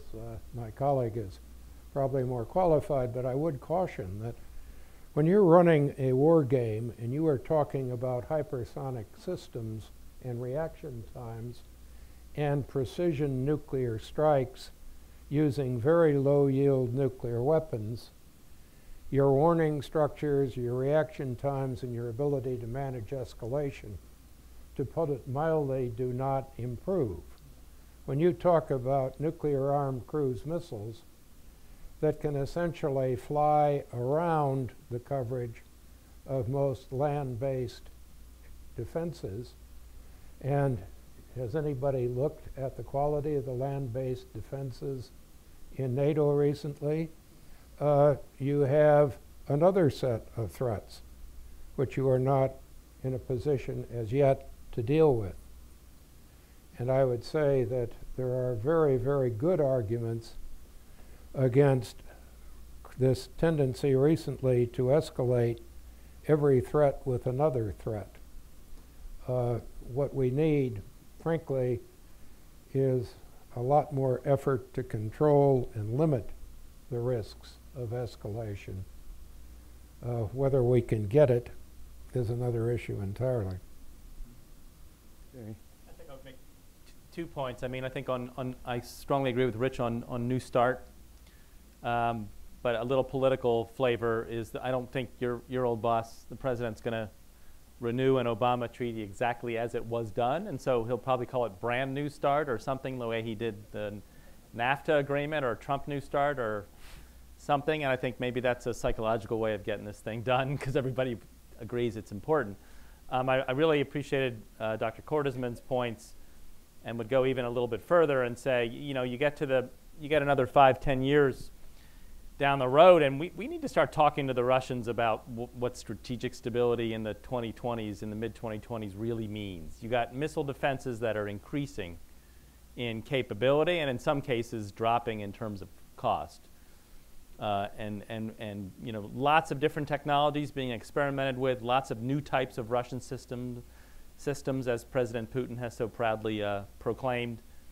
A lot of flux and dynamism in the system. We better have a couple of chats so we are clear with each other about what does a balance that works for both countries look like in 2025, because there's just a lot of new circumstances, and I don't think we're having that kind of serious conversation. Kathleen, anything? I just recall I had a student that with unpublished paper, he did some research on the issue of the need for a new arms control regime, and one of his findings was we don't really have that expertise around anymore. We haven't done it so much lately, that the negotiations that have been conducted have been a different kind of quality. It hasn't been so much about arms control, and so it was a call for reinstitution, reinvigoration of negotiations of a specific type. So I thought that's... I can't resist, you know, is the problem expertise or the willingness of people to listen to it? Thank you. Yes, sir. Question over there, and then we'll come to you, ma'am. Yes, hi. Excellent discussion. Andrew Patterson with EBI. Are we reaching the point over the next decade or so where we need to really draft a farm system or a junior varsity? Colombia and Brazil come to mind. Colombia is now a partner, officially. Brazil was put forward in May as a non-NATO ally officially by the White House. I understand the objections. However, Colombia with 50 million, Brazil with 200 million could provide a troop base that is larger than 20 NATO countries combined. Do we need some demographic boost from our own hemisphere? Well, so that's an interesting question, and he's, of course, referring to partners across the globe as a specific category inside the NATO partnership arrangement. Not familiar which Colombia is and Brazil is not. So, any comments about this? In a former life, when I was working for General Lute at NSC, or actually this would have been about 12 years ago, I was the director of coalition affairs, and I was asked to go out and build a coalition. So we talked to Brazil, and we said it'd be awesome if you sent us a brigade to fight in Iraq with us. And the Brazilian ambassador said, happy to do it, which kind of shocked me. And he said, all we ask in return is a seat on the Security Council. I said, well, that might be tough to deliver. At the end of the day, you know, I think those nations, which I agree have got a lot of potential capability, would need to see it as being directly and really in their interest to take on those kinds of responsibilities and obligations. And I'm not so sure that's a very likely thing to do right now. And, you know, much more capable, militarily capable, big countries in the Western Hemisphere right next to each other, I'm not so sure that's something that would be in the long-term interest of regional stability or in our long-term interest either. I mean, it would take a lot of thought, I think, to think through that. But right now, I think it'd be unlikely that they would see it as in their interest to be drawn into some of these kinds of obligations without, you know, a substantial reward on the other end. And I'm not sure what we could offer them in that regard. They're not under any kind of direct military threat. Well, but I mean, just in a footnote to that, I think actually NATO did a pretty good job during the Afghanistan campaign, right? To incorporate troop contributing nations into the NATO ISAF framework. So there's a way to do this. And NATO has these partnerships, and I think you're exactly right. It really depends on what Brazil, Colombia, other Western Hemispheric nations would want to get out of that arrangement beyond being a troop contributing nation, being a part of the international coalitions to solve global challenges. I think you have to be careful. If you look at the military balance, the figures that you have from NATO or the IISS or Jane's, manpower or person power is not the issue. You have that already. What you don't have is the mix of equipment, readiness funds, and training to make that manpower or person power fully effective. And taking units out of Latin America, finding some way to move them across the Atlantic, which would probably mean competing with lift in a crisis at the same time you needed to move US and Canadian forces, and having them arrive without tanks, really modern combat aircraft, sustainability, and a pattern of interoperability and training. I understand the tendency that we have sometimes in the media to always worry about the number of people in uniform. But creating effective military forces requires one hell of a lot more than people. And more or less, we already have the people. Barry, anything to close that out? I was just going to say, besides that, do you think it's a good idea? So we're almost out of time, but I have one last question, and then we'll wrap up. Thank you, ma'am. Marisa Lino with various affiliations, independent at the moment. Dr. Kortzman mentioned the South. How about the North? Russia's been active in reopening bases in the Arctic, and while it cooperates on the Arctic Council, what do you all think about the North? Excellent. And NATO's role, potential role there? I think you raised a very good point, but we have two non-members of the alliance which in some ways have become semi-members, Finland and Sweden. Actually, the Swedish forces are very well funded. If you started talking about the total cost of the financial burden of the alliance and you take them into consideration, they make a real difference. I think that it's a very serious issue, but compared, and others have raised the problem of the smaller Baltic states, I think they already have, to some extent, addressed the immediate issue. Where we're going in the Arctic, and with the whole shifts between Russia, China, and everyone else, that's a serious issue. But I don't think that that is as serious as the problem of the northern flank and the pressure that you see, not only to some extent on Norway, but on Finland and Sweden, and then the three small Baltic states. Sort of differing slightly, because I agree with that analysis. However, it was on an Atlantic Council trip to Denmark last year that the political warfare dimensions of what's happening in the Arctic really became clear to me. So at the time, the government in Copenhagen presented to us that the Greenlanders, with global warming, with Arctic ice melt, they wanted 3 new airports. And 3 new airports actually cost 35% of Greenlanders' GDP. So they couldn't afford it, and they wanted Copenhagen to pay for it. Okay, but there became this question of, Copenhagen didn't want to spend that money, and the question was, is this a, Greenlanders have local autonomy. Copenhagen has responsibility for foreign and national security policy, and where it got really interesting is the next step in this. Well, Copenhagen didn't want to pay for it, but China was happy to, as part of BRI.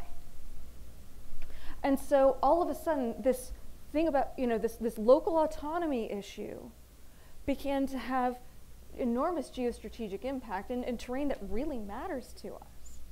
And in the end, Copenhagen was able to cobble together a consortium of different government donors funding to come up with a counter to the Chinese CCC, the Chinese construction company, the acronym of which is escaping me. But DoD was a part of the funding package. Like, DoD monies were utilized as part of this funding package to come up with these airports in Greenland, which, and again, because of the local autonomy versus Copenhagen responsibilities, you almost had a constitutional issue play out, right? In the Arctic. Do we really have the tools to be able to deal with these kinds of situations? Looking at BRI investments, I suspect that these are going to be challenges we're going to be increasingly have to deal with.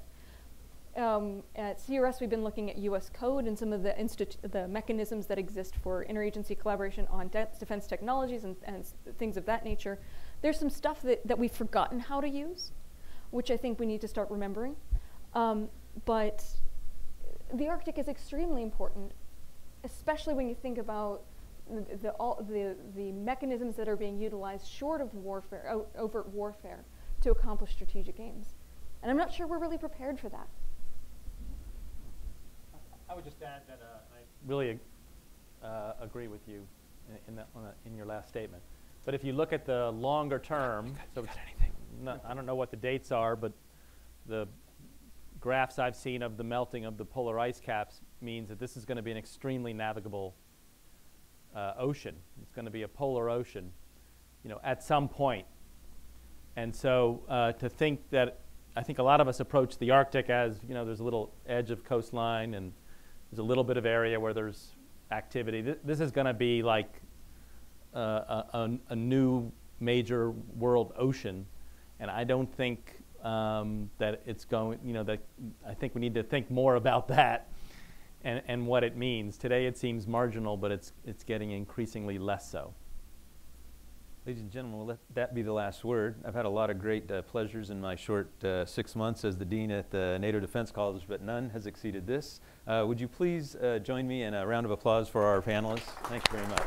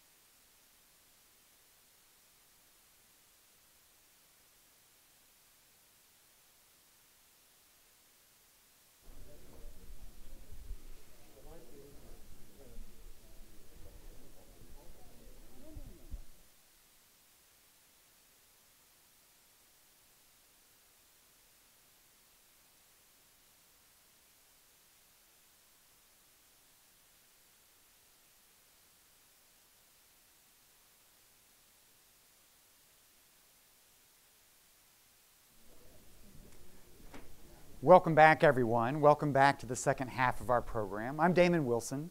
I'm the Executive Vice President here at the Atlantic Council, and it's a real pleasure to welcome all of you here. I have to say it's a real pleasure in particular to be celebrating NATO's 70th with someone that I worked for before, our partner, Ambassador Alessandro Minuto-Rizzo, who is former Deputy Secretary General when I had the chance to work with him and Lord Robertson at NATO headquarters. It's a real honor to be partnering with you and the NATO Defense College Foundation on today's event. And it's somewhat both wonderful and slightly intimidating to be joined by someone else that I worked for as well. Thank you, Madeleine Albright, Secretary Albright. We're just delighted to have you here. There are very few Americans that represent the Transatlantic Alliance as much as you personify it. Thank you for your leadership. We're looking forward to hearing from you. I want to take a moment just a little bit to help frame our conversations today as we think about NATO's 70th. And the starting point for what I want to talk about is that progress is not inevitable. We just began the conversations over the past hour and a half about a movement from order to disorder as we look out across the world today. And if you think about the past 7 decades, it's been the United States with our NATO allies that has led the international order that's been built on a foundation of democratic values, of human dignity, open markets. This delivered better lives for our citizens and for billions of people around the world.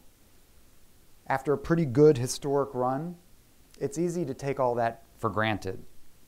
But I think the purpose of today's conversation is a caution not to do that. The world as we know it is at risk. The world in which we built this alliance is at risk. And our task is to figure out how we forge a new transatlantic leadership in a dramatically changed world when we are very far from that task today. So I graduated from high school when the Berlin Wall was coming down, one of the anniversaries we're celebrating this year. I had a chance to begin and pursue my career as NATO was going through an extraordinary historic adaptation of its own, out of area or out of business as it got involved in the Balkans. I began my career as someone very young who was working at a State Department led by Secretary Albright at the time when we were beginning to open the door to the alliance so that former adversaries could become allies, building a different kind of potential strategic partnership with Russia. There were 29 democracies when I was born. By the time I was in college, there were 77 democracies. A majority of the world for the first time in history was living in a democratic environment. And when I went to work with Ambassador Minuto-Rizzo at NATO, we felt like we had wind at our back.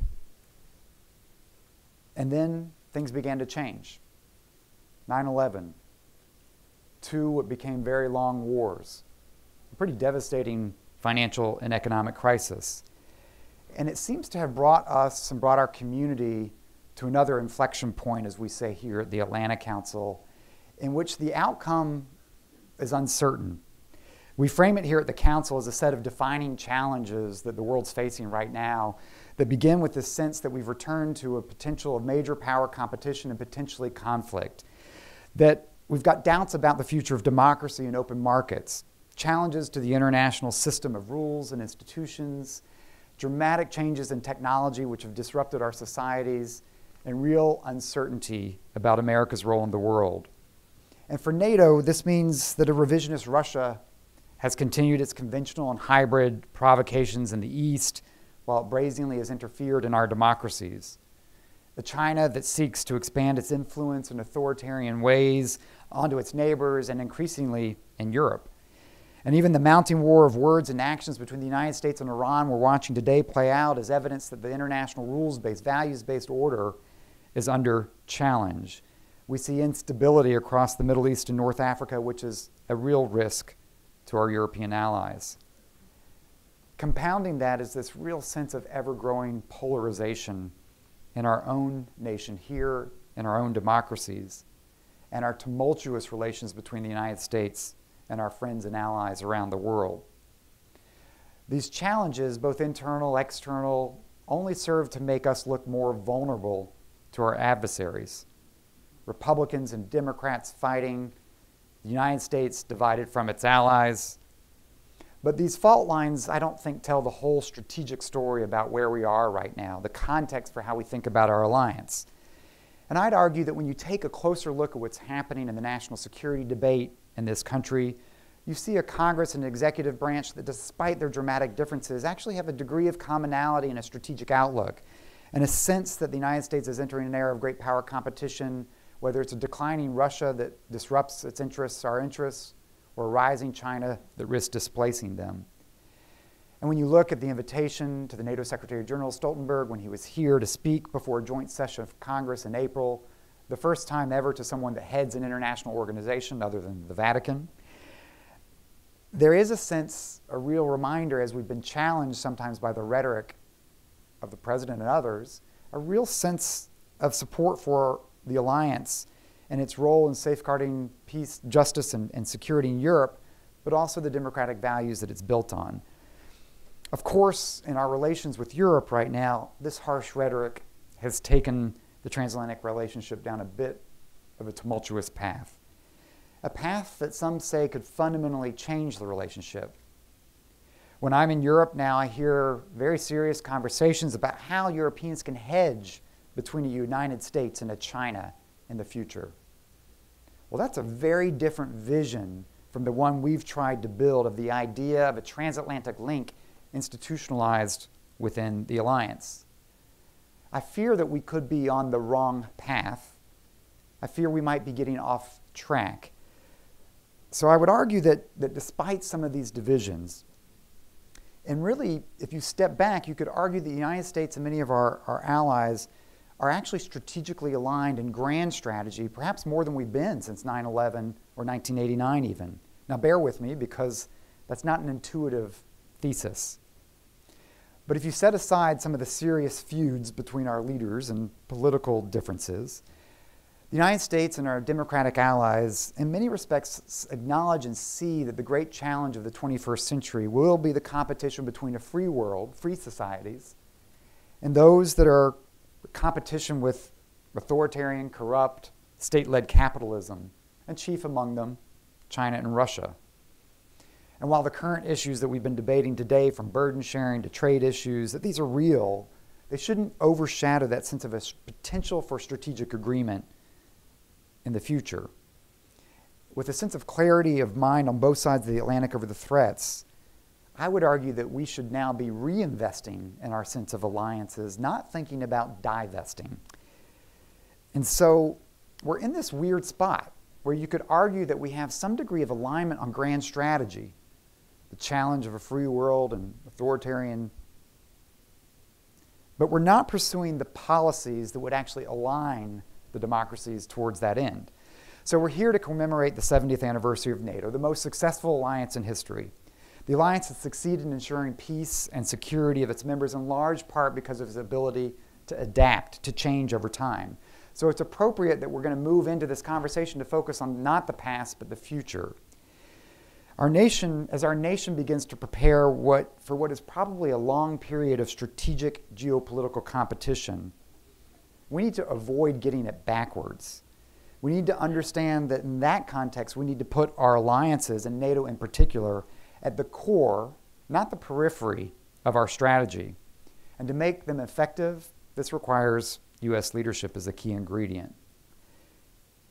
We need to understand, we need to figure out how to make the case, to connect the dots, that U.S. interests are best served when Washington and its allies act together today. We need our allies as force multipliers for our interests and values, particularly when we're sitting down to face or negotiate with Moscow or Beijing. So for NATO, this means responding to Russia's aggression today while preparing for the challenge posed by China's growing global reach in the future. And with regard to Russia, we need to continue the alliance's efforts to bolster its deterrence and defense in response to a revanchist Kremlin seeking to threaten its neighbors and our allies. In my view, I think this requires continued significant, continuous U.S. military presence in the Baltic states, Poland, in the Black Sea and Balkan regions, supplemented by our allies. Today, our allies are forward positioned in the Baltic states. The United States should be as well. But the Russian challenge is likely to remain asymmetric, and that's why we need to continue doubling down on our support, often working with NATO, with the European Union, to strengthen the resilience of our democratic societies, whether it's energy diversification or democratic defense of disinformation. And at the same time, we need a common approach, a more common approach on how to handle China's challenge, a common approach to trade challenges, to set global standards, supporting our allies with a CFIUS-like review of foreign investments, try to forge a concerted transatlantic strategy to ensure that the free world is able to harness new technologies together, such as secure 5G, before the authoritarians do. In an era of great power competition, our goal should be to keep and expand our allies. This means we should work to keep our allies like Turkey tethered and anchored in an alliance structure that provides the security necessary for democracies to face their own difficult issues at home and to be held accountable at home. And furthermore, this means we should stand by NATO's open door policy, recognizing that welcoming new members is about expanding the zone of security and the community willing to defend freedom. Enlargement to those willing to accept the responsibility of membership should be seen as in our interests, not just in the interests of the aspirants.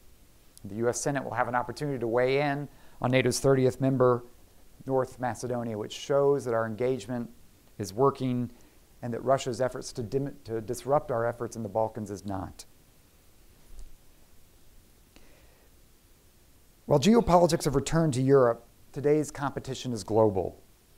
Russia's back in the Middle East, Latin America, witness China's global reach. So recognizing this reality, we need to think about how we could lead a more concerted effort to thicken the political bonds and operational ties between NATO and its global partners. Today, these partnerships are underinvested assets at NATO headquarters, and we should begin to change that. We should begin by focusing on the South, where instability is an existential challenge for Europe. It was actually under Ambassador Minuto Rizzo as Deputy Secretary General where the alliance began to reach out and to build these partnerships. But we sort of have dropped the ball, and we need to raise our level of ambition in how to forge meaningful partnerships in North Africa, the Levant, the Gulf. But we should also think about how we might consider formalizing our links among U.S. treaty allies in Europe and those in Asia, from Japan, South Korea, Australia, New Zealand.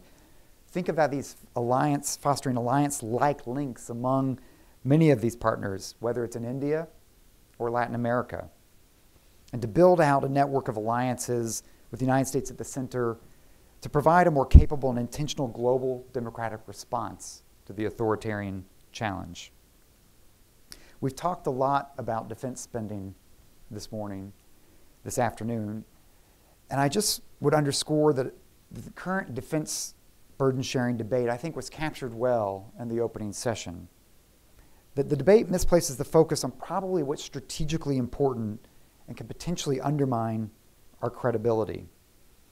It's something that I think we have to move beyond. So the United States is right in expecting its allies to do more, but we need to remember that our own efforts are in our interest. They are not acts of charity. In an era of geopolitical competition, America's friends and allies are the United States' best comparative advantage. Viewing our allies that way would compel, I would argue, consistent policies that would lead our alliances towards united fronts and standing up to aggression. And our defense strategy should inevitably drive Washington to bolster and expand its alliances, not disrupt them. Indeed, the Congress, the administration, the American people could view our alliances as national strategic assets been built up over time. And as such, you could argue that each administration serves as a steward of these assets with the responsibility to defend, to strengthen, to lead them. U.S. leadership, after all, will remain the decisive element in determining the success of NATO's future. So as we say here at the Atlantic Council, we are truly stronger with allies. And part of the task as we mark NATO's 70th is to figure out how we help reframe the nature of our debate, reframe how we think about our allies and our partners going forward. So with that in mind, I first of all want to thank everybody who's here, who's been involved in this, because many of you have made your own contributions to the Alliance over the years. You're actively part of helping to forge and think through and strengthen this case. So with that, I want to be able to transition and turn over. I'm going to invite, where is Ian Brzezinski? I'm going to invite Ian Brzezinski up to the stage as one of the key individuals who's been at the heart of helping to bolster our alliance over time, and his guests for the next discussion. Ian, please come to the stage and we'll set this up for you. Thank you very much. Thank you. Thanks, Damon.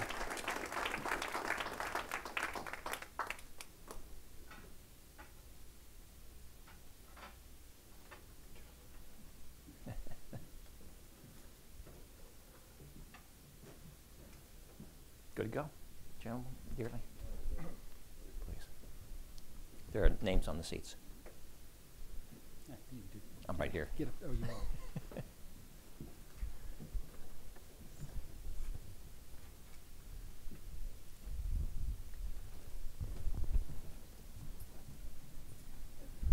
Good afternoon. I'm Ian Brzezinski, and I'm a senior fellow here at the Atlantic Council, and it's a real privilege to serve as a moderator for this panel towards a future NATO strategy. And let me thank Fred and the Defense College and NDU for hosting this, and it's a real honor for me to be up on the stage before Secretary Albright. Our first panel talked about the challenges, the changing strategic environment that the alliance faces. And it's a pretty grim picture.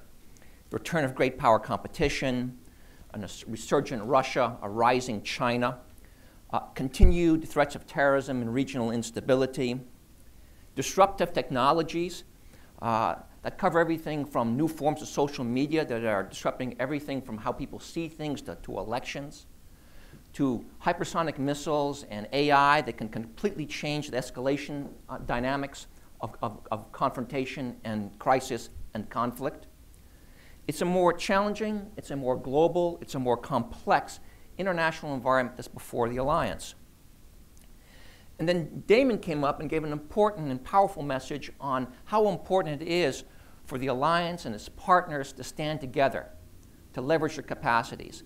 And what I'd like just to add to his point is that in many ways in this complex world, there's reasons to be optimistic about the West's position in this. When you look at the democratic community of democracies that constitutes NATO, they are in a very strong position. It may not be as strong as before, but stronger than all of our adversaries combined. They can leverage unmatched political legitimacy, more than half of the world's GDP, and military forces that are absolutely second to none.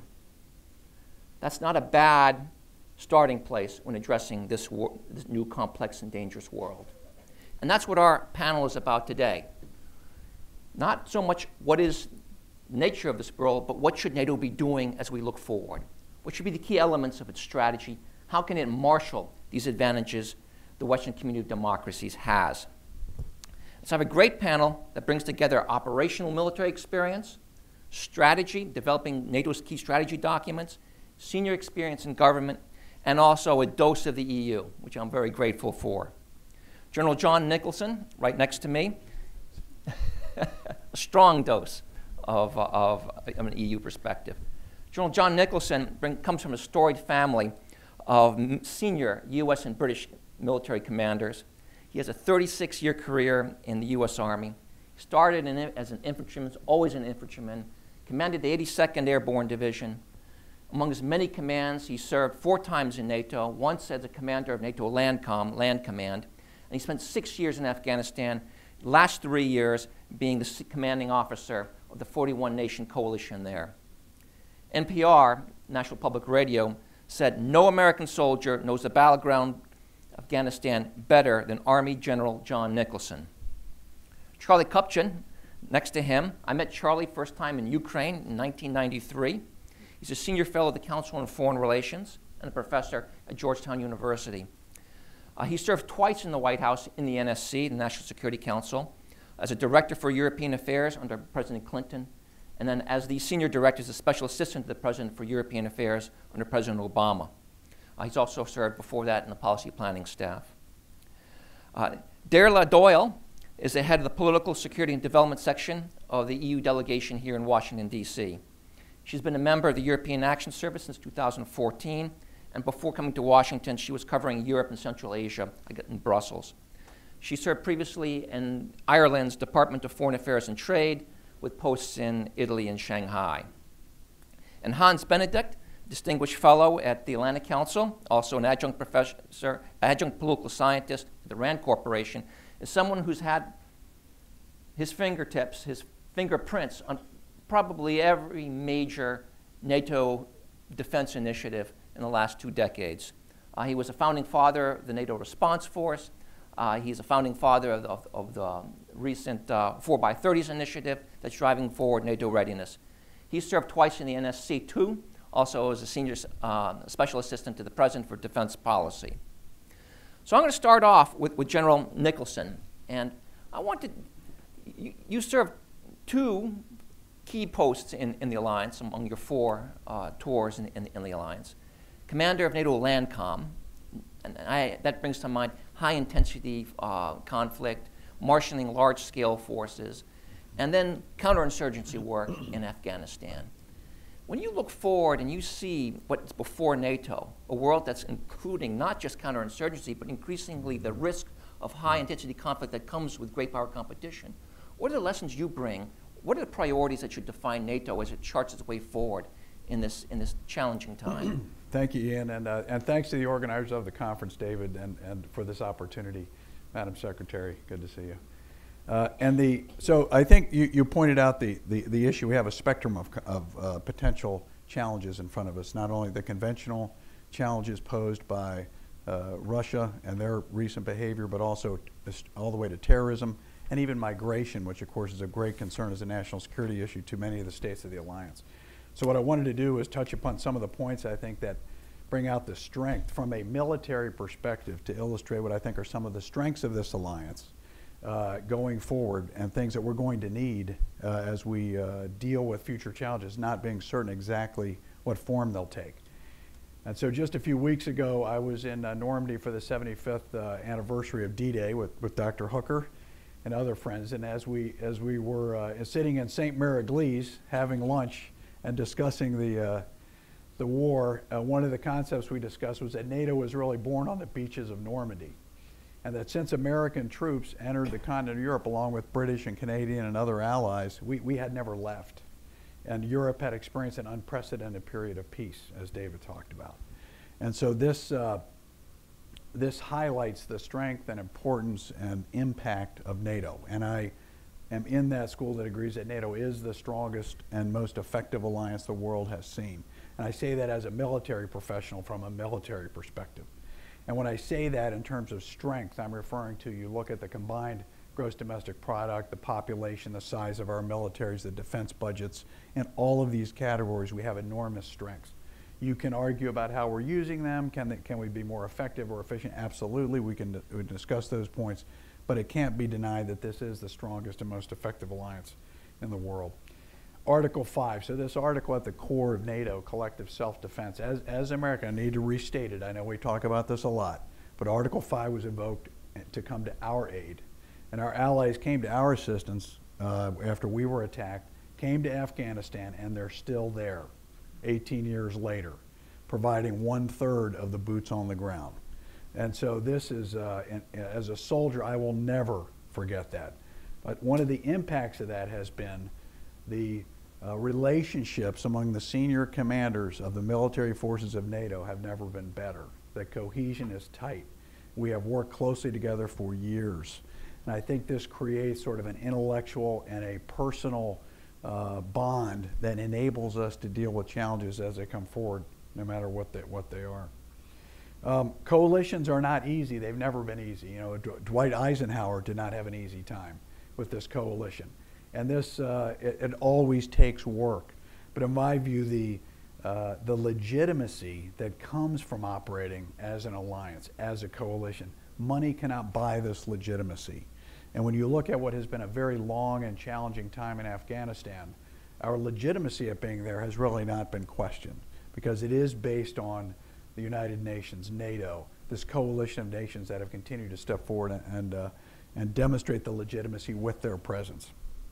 And we as Americans, even though of course we need to have the capability to act unilaterally, and we may need to do that from time to time, I believe going into the future, it's acting as a member of a coalition or as an alliance with the legitimacy that comes with that is going to be essential to our success.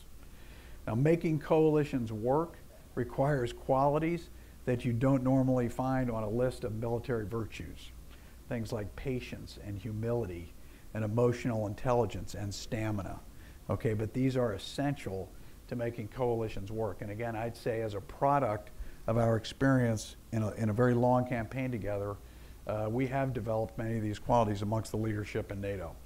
These qualities then enable us to attain a unity of effort and an interoperability. And the start point of that is an intellectual ability to work together and a human ability to work together.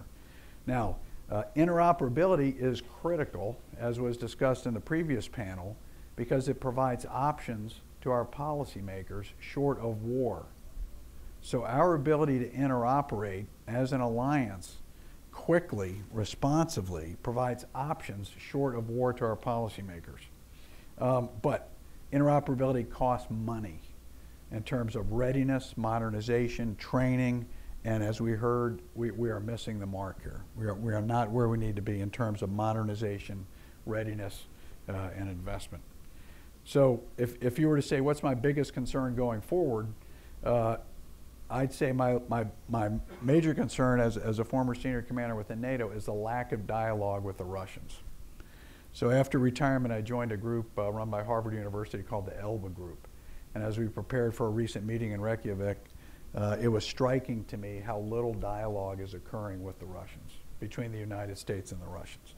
And so this, from a military standpoint, this could create a situation where a miscalculation or a mistake leads to a confrontation that then, because we're not talking, spins out of control and could create a very dangerous circumstance. So continuing to dialogue, figuring out how we should dialogue, what's the appropriate means of dialogue, and opening up those channels is going to be absolutely critical going forward. So again, just to summarize, internally going forward, focusing on our cohesion, our interoperability.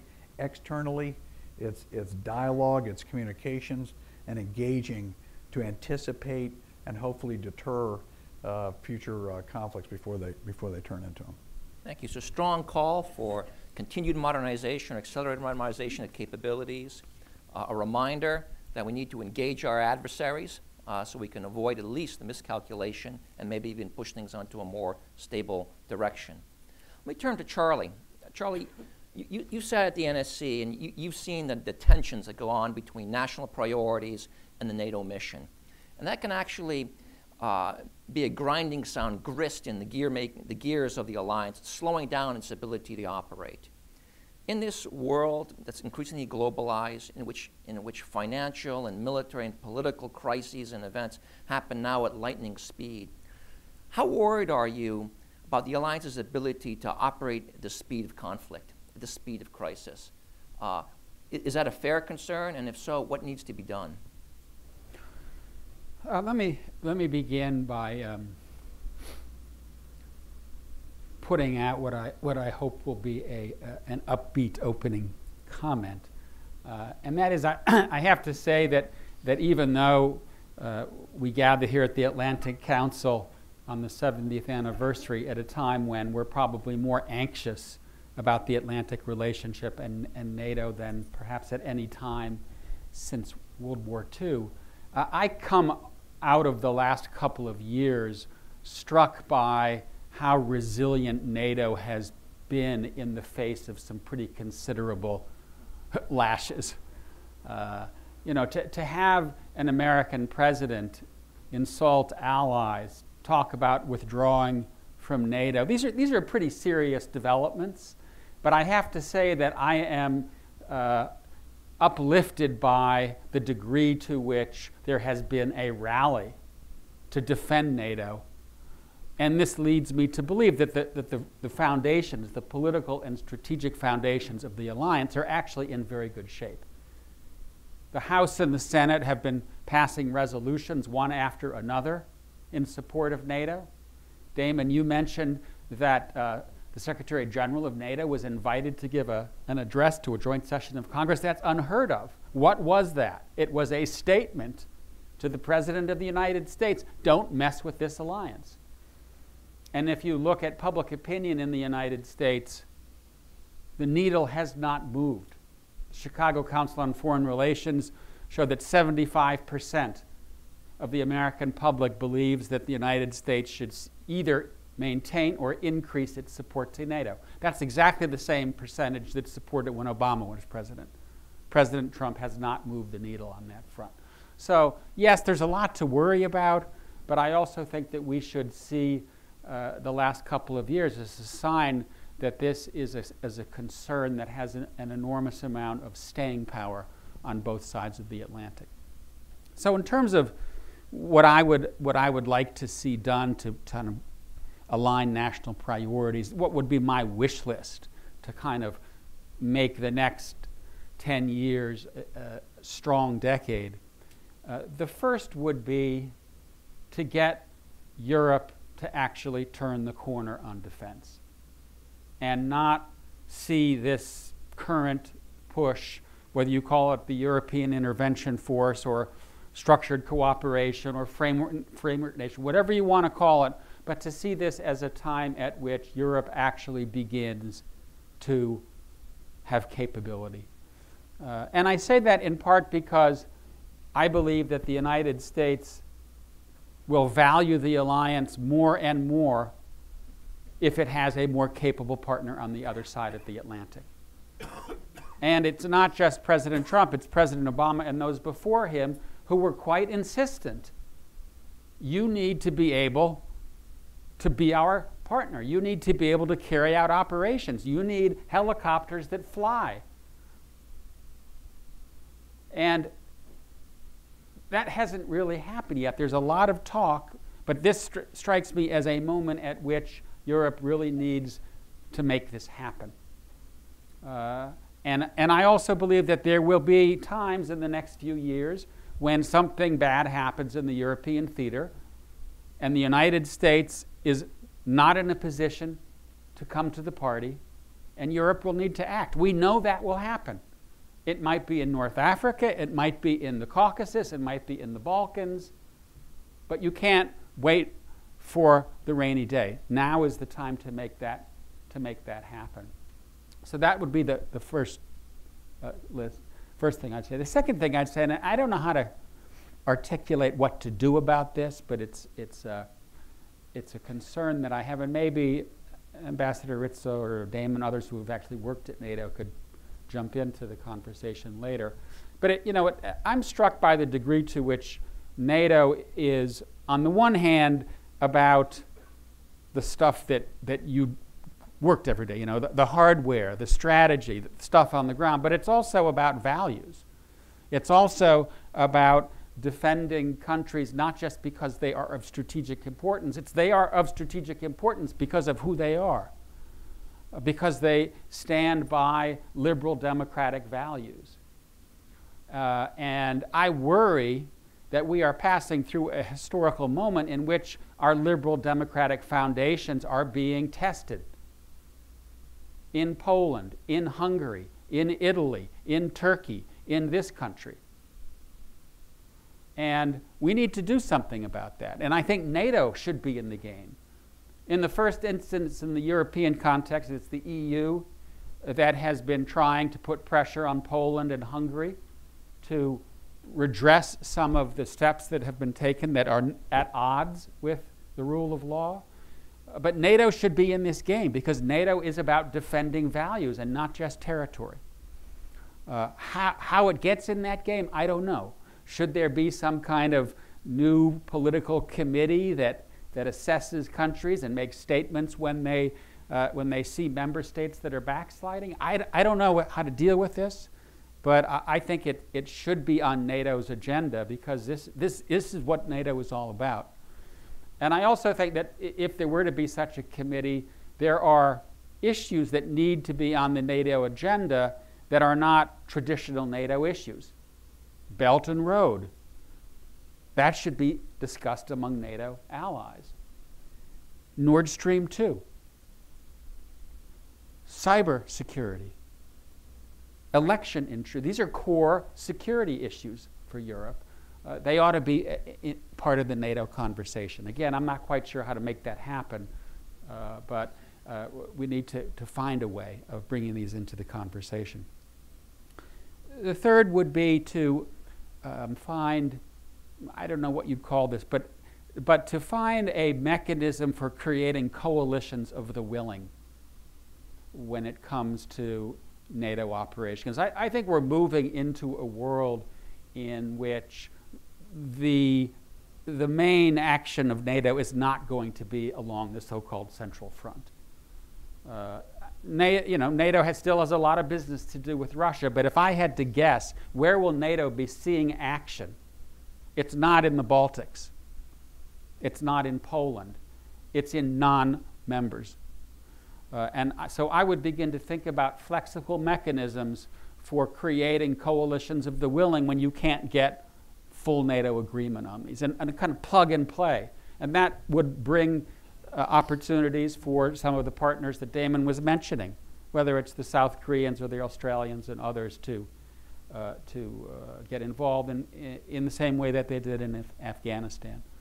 And then the final thing I'd put on my list would be, I think NATO has done a very good job, quiet job, because it's not in the headlines, of getting ahead of the curve and taking its good practices and its knowledge and its experience and exporting it to other regions.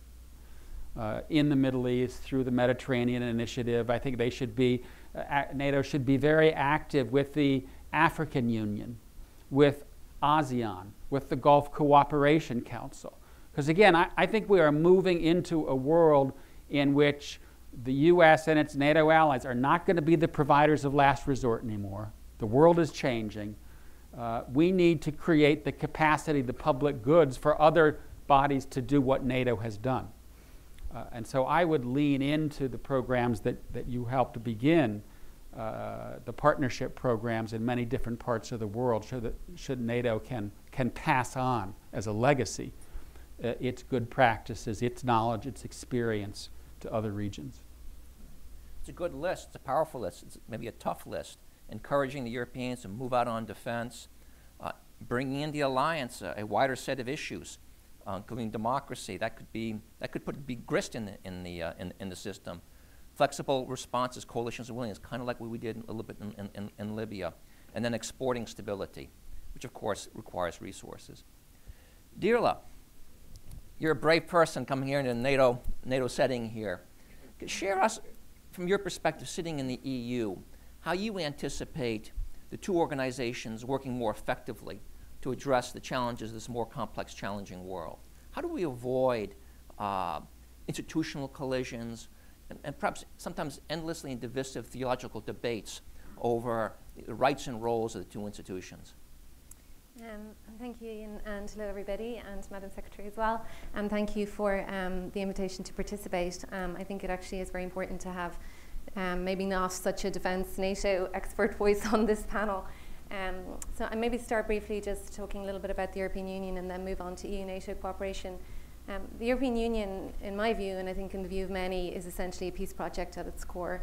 I mean, it started from the remnants of World War II, and it was a group of nations coming together to form the coal and steel community, which essentially they were the raw materials of war, if you like. But gradually, as it's expanded and as the world has changed, it is now 28 sovereign nations together, in a sense, I think, because they realize that to face current challenges, they need to work together. And you can't do it alone. And that extends also outside of the European Union in terms of working with partners. I think it's true of NATO, it's true of the European Union, it's true of the United States. Given the multifaceted challenges that we now face, none of us can do it on our own. So, I mean, I was very happy to hear Damon in his address refer to the importance of allies, the importance of meeting these challenges together. I think he was absolutely right on China. I mean, I think Europe does not want to be in a position where it's seen as trying to hedge the two. What we would like would be to work together, for example, with the US on China. But, you know, within the multilateral system, that's what we believe in. I was also very happy that Charles referred to values. I think that sometimes gets lost a little bit. And at the end of the day, if you look at the Transatlantic Alliance, that's what we share. We are more similar than we are different, and will continue to be, but we need to defend those values together.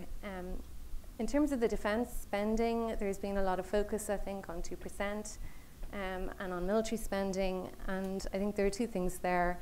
I mean, one is there has been progress made in recent years. I think the figures for 2018 show that amongst the European allies now, it's reached its highest level. There's still a long way to go.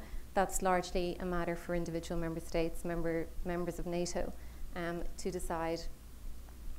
But I also think that it loses sight a little bit of the other areas that you need in terms of ensuring security. And that's where I think the European Union can play a very complementary role to NATO.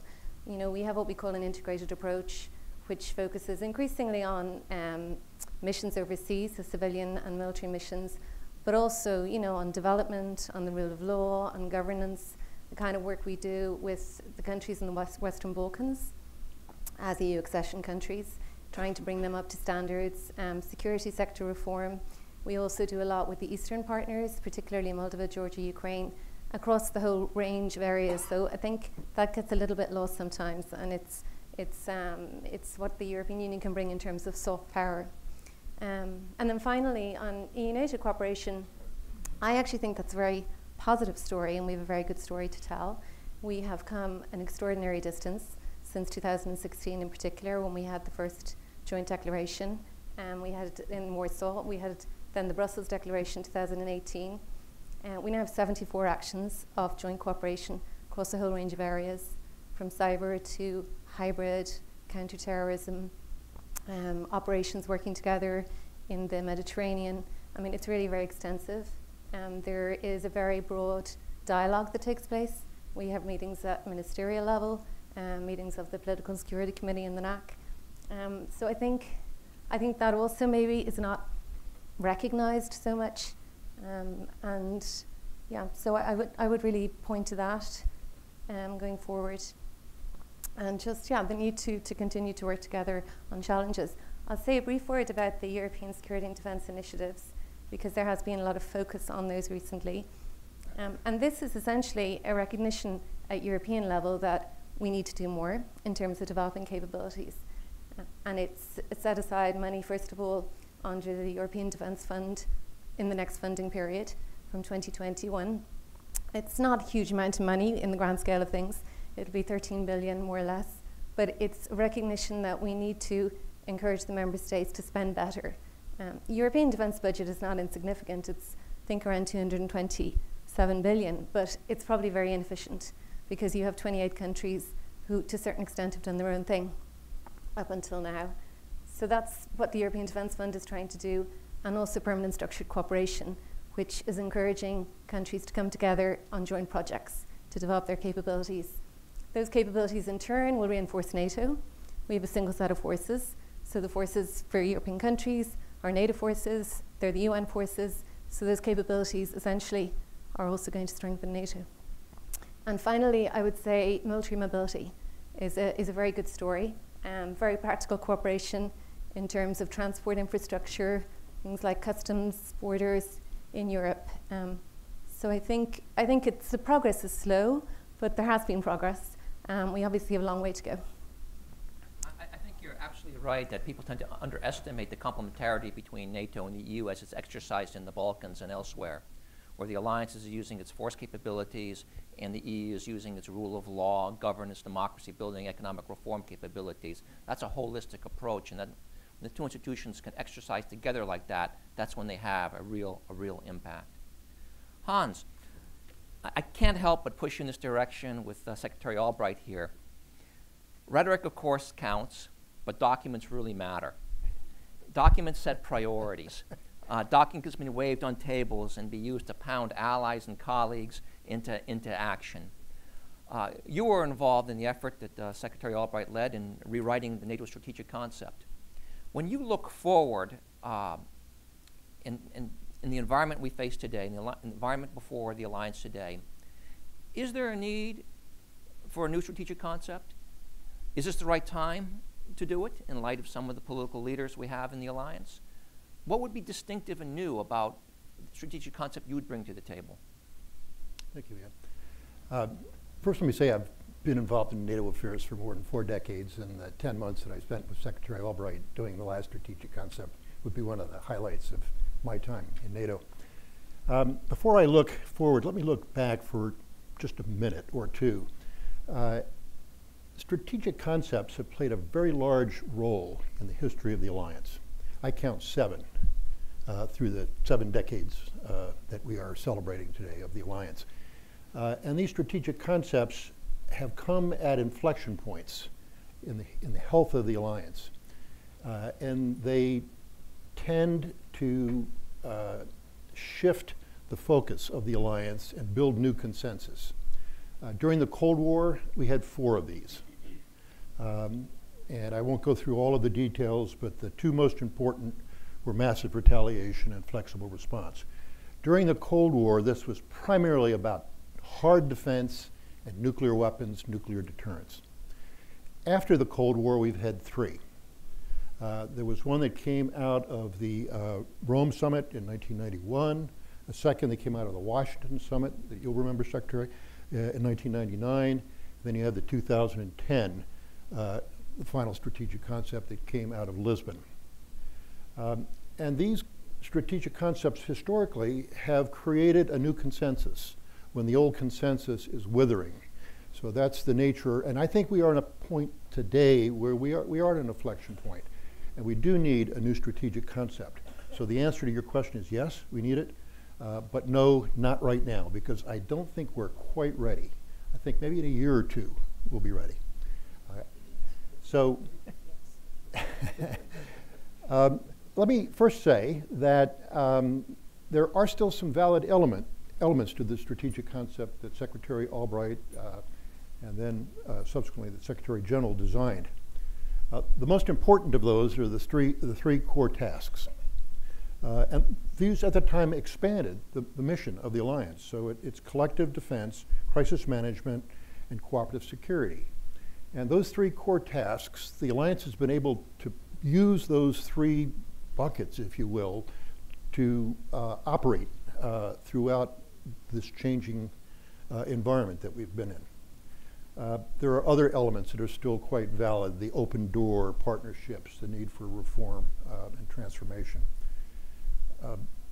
Secondly, I'd say that over this last decade, there have been 3 key summits that have gone beyond the Lisbon Summit, and each of those summits and the summit declarations have taken additional steps to begin to modify the 2010 strategic concept. We also now have had new political guidance.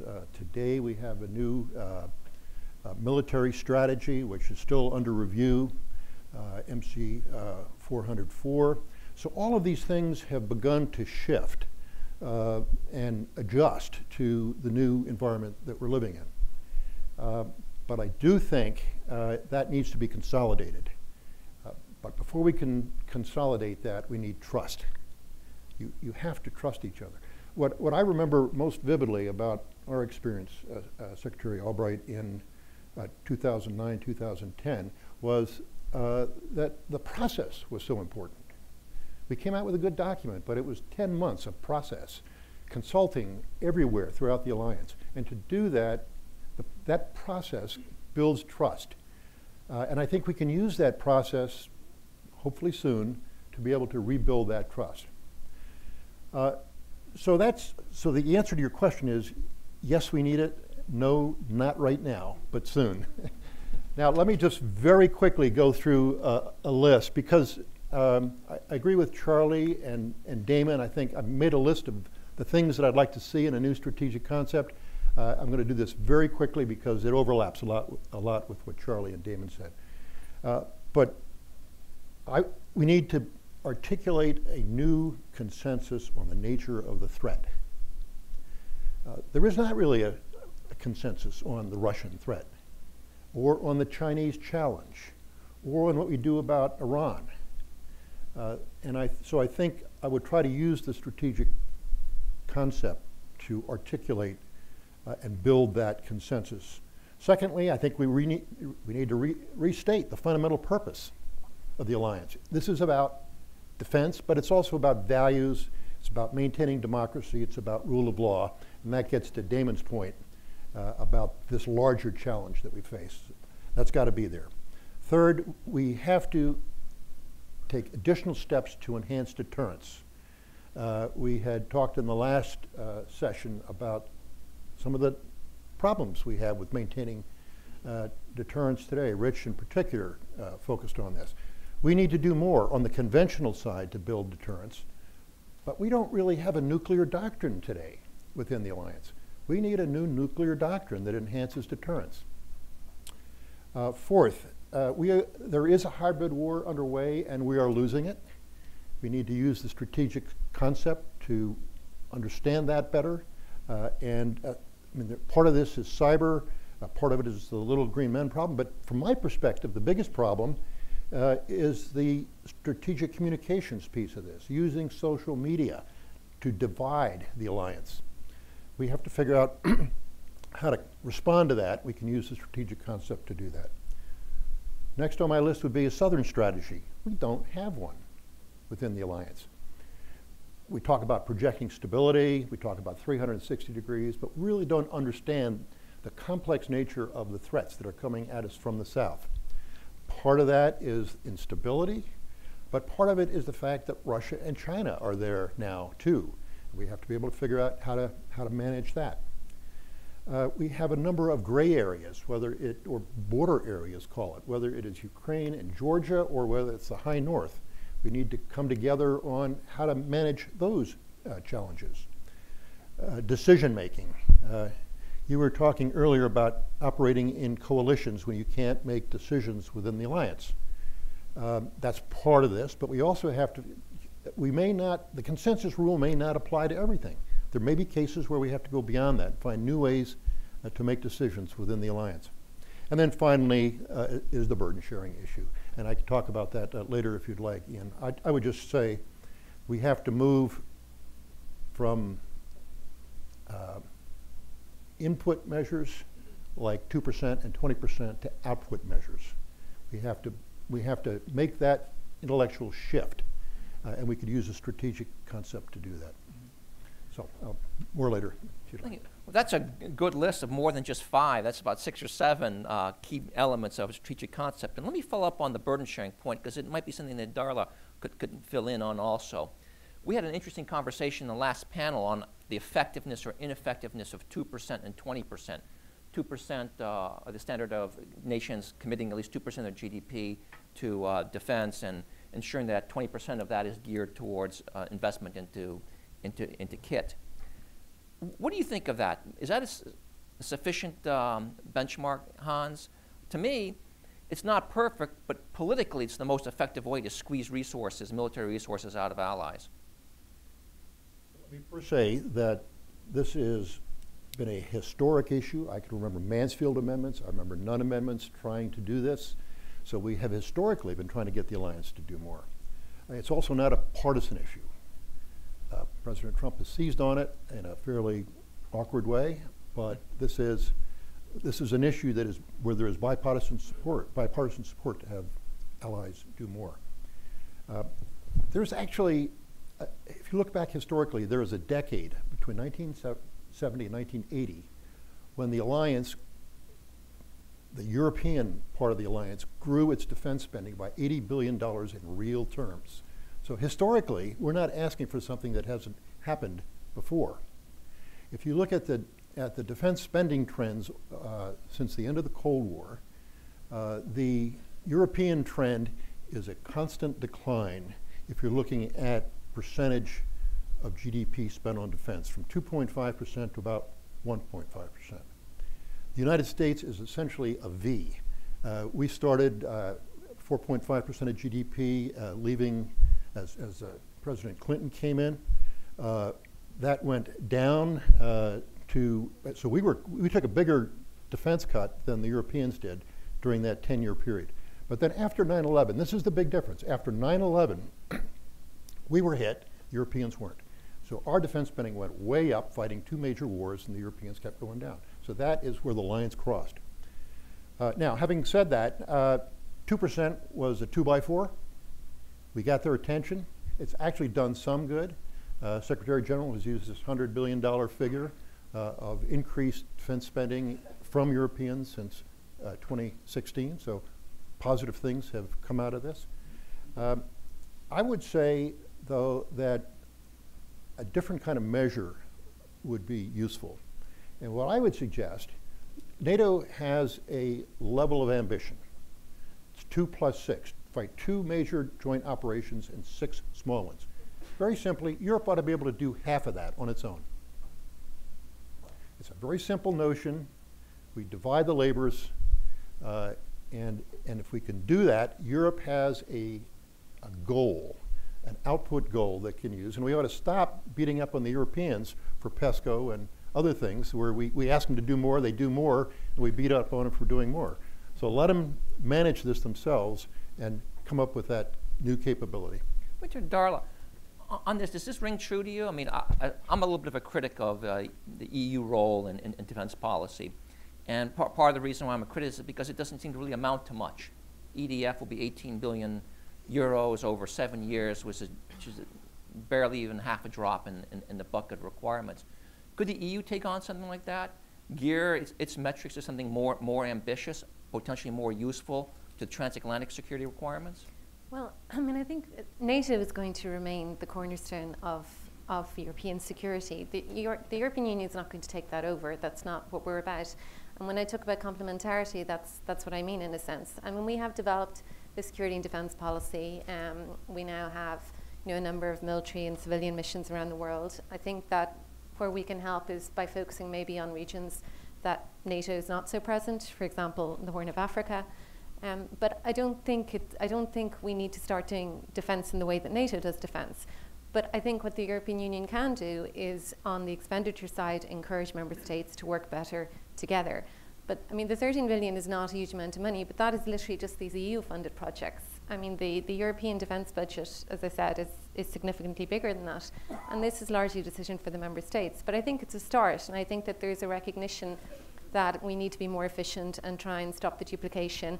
And indeed, the question of burden sharing, it's been raised at very political levels. But I think that we will continue to also work on all of those other areas, more of the kind of the soft power. And I think that the focus that was mentioned on regional organizations is very important. The European Union has been very supportive of, I think, the African Union, for example, and encouraging those regional organizations to also step up and take more responsibility locally. And that's somewhere where I think we can also help. But the discussion within NATO and European partners is really a NATO discussion. It's not one, I think, for me as the European Union representative to get into. Hear, hear. Ian, I want to jump in on the burden sharing. In the case of Afghanistan, the EU's led the donor effort and raised $15 billion, as recently in the 2016 Donors Conference. You had the Warsaw Conference where NATO agreed to extend military assistance for another 4 years, and the EU followed up a few months later with a donor conference where $15 billion in pledges were generated. And so I think that's an important point on complementarity. And of course, many of the member states are members of NATO also.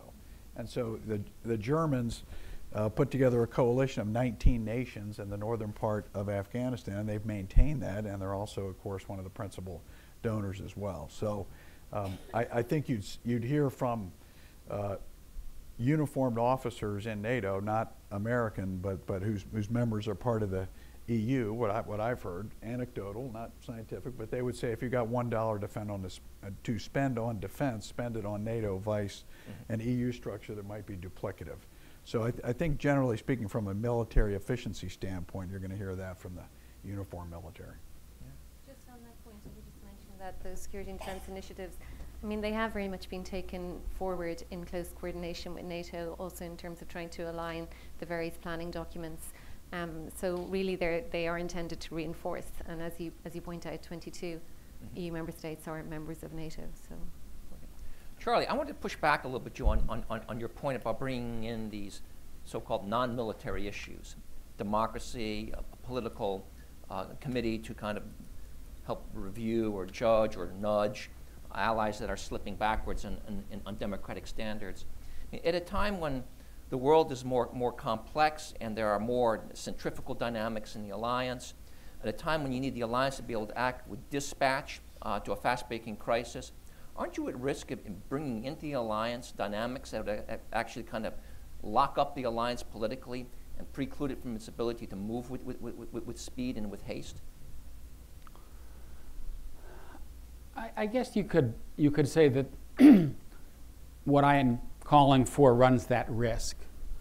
My response would be that it is a risk that we have to run, and that's because if you were to say what am I most worried about? It's not China. It's not Russia. It's us, right? Because if we don't survive this moment, right? If historians look back at 2018 and 2019 and 2020 and say that that is when the era that opened with World War II came to an end, we're in deep trouble. And I don't think that that's what's happening here, but I have to say that I cannot say with confidence that I see the pendulum swinging back from the political extremes to the center. I think the jury is out. Yes, the European Union election, the sky didn't fall. The populists only won 25%. But I don't know. I mean, Brexit looms. In Italy, the political center has collapsed. If it can collapse in Italy, it can collapse in France. And to me, this is the defining issue of our day. If we get this issue right, I'm confident we'll be able to deal with Russia and China. If we get this issue wrong, good night. Lights out. And that's why it seems to me that the premier security institution of the West has to take up these issues, because it's the premier security issue of our time. And so yes, it's messy. Yes, if you start talking about Turkey and you talk about the Polish court system and in NATO, people are going to get uncomfortable. But I think that we have to do that. It's too important. Before I turn the mic over to all other participants, I just want to ask one last question that relates to China. And it's a NATO issue, it's a transatlantic issue. And I was really struck by the last foreign ministerial here in Washington, of how China permeated the dialogue. If it wasn't formally on the agenda, it was the big cloud looming over. From your perspective, what should the alliance be expected to do in the Pacific in light of China's rising assertiveness? I mean, I recognize it's not an immediate military threat to European territory, but Europeans have a vested interest in protecting the international order and the rules that keep peace and the basis of prosperity and freedom. So it strikes me that NATO must have some sort of role to play in the Pacific, with allies or Pacific powers. What is the appropriate role? What should NATO be preparing for as we look forward? Hans? Well, in the current environment, I would love to see more European nations participating in freedom of navigation operations in the South China Sea, because that is important to Europe. It's as important to Europe as it is to the United States to maintain freedom of navigation throughout that area. And it would be some of this happens, but I'd like to see much more of it. Charlie? I would set a list of priorities. My first would be do no harm, because I do worry that in the absence of some kind of coordinated U.S.-European approach, we may find ourselves at odds. It's already starting to happen. And it's not just U.S.-Europe, it's intra-European, where you have the Chinese showing up in Greece, showing up in Italy, getting access to Piraeus, getting access to Trieste. These are major ports with rail links right up into the heart of Europe. That has strategic implications as well as economic implications. And so I think we need to kind of step back and say, well, what's our broader strategy here?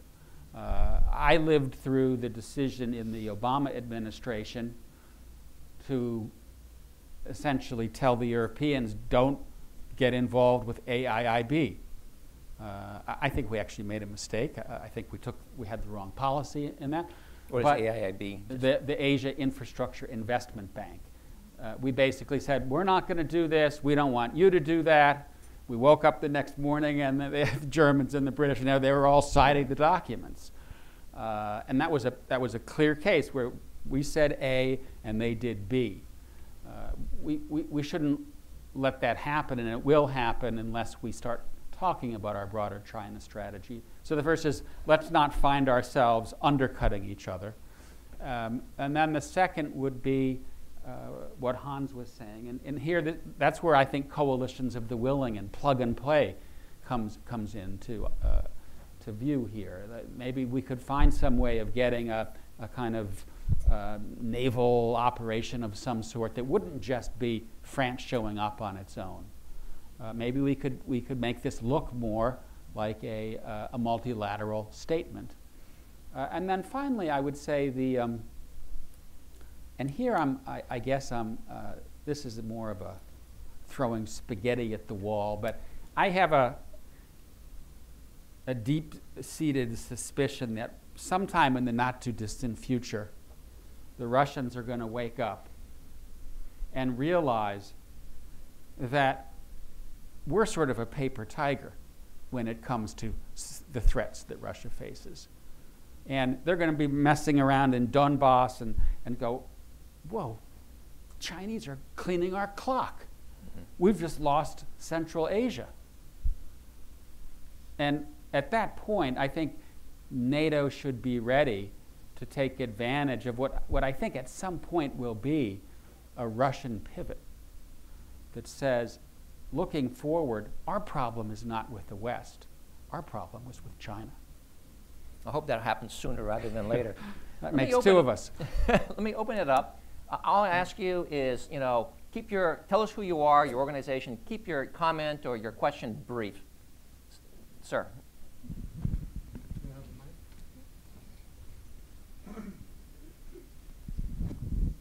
Thank you. My name is Yannis Zepos. I'm a former Greek ambassador to NATO and a member of the team of experts with the Secretary Albright when we were preparing the strategic concept.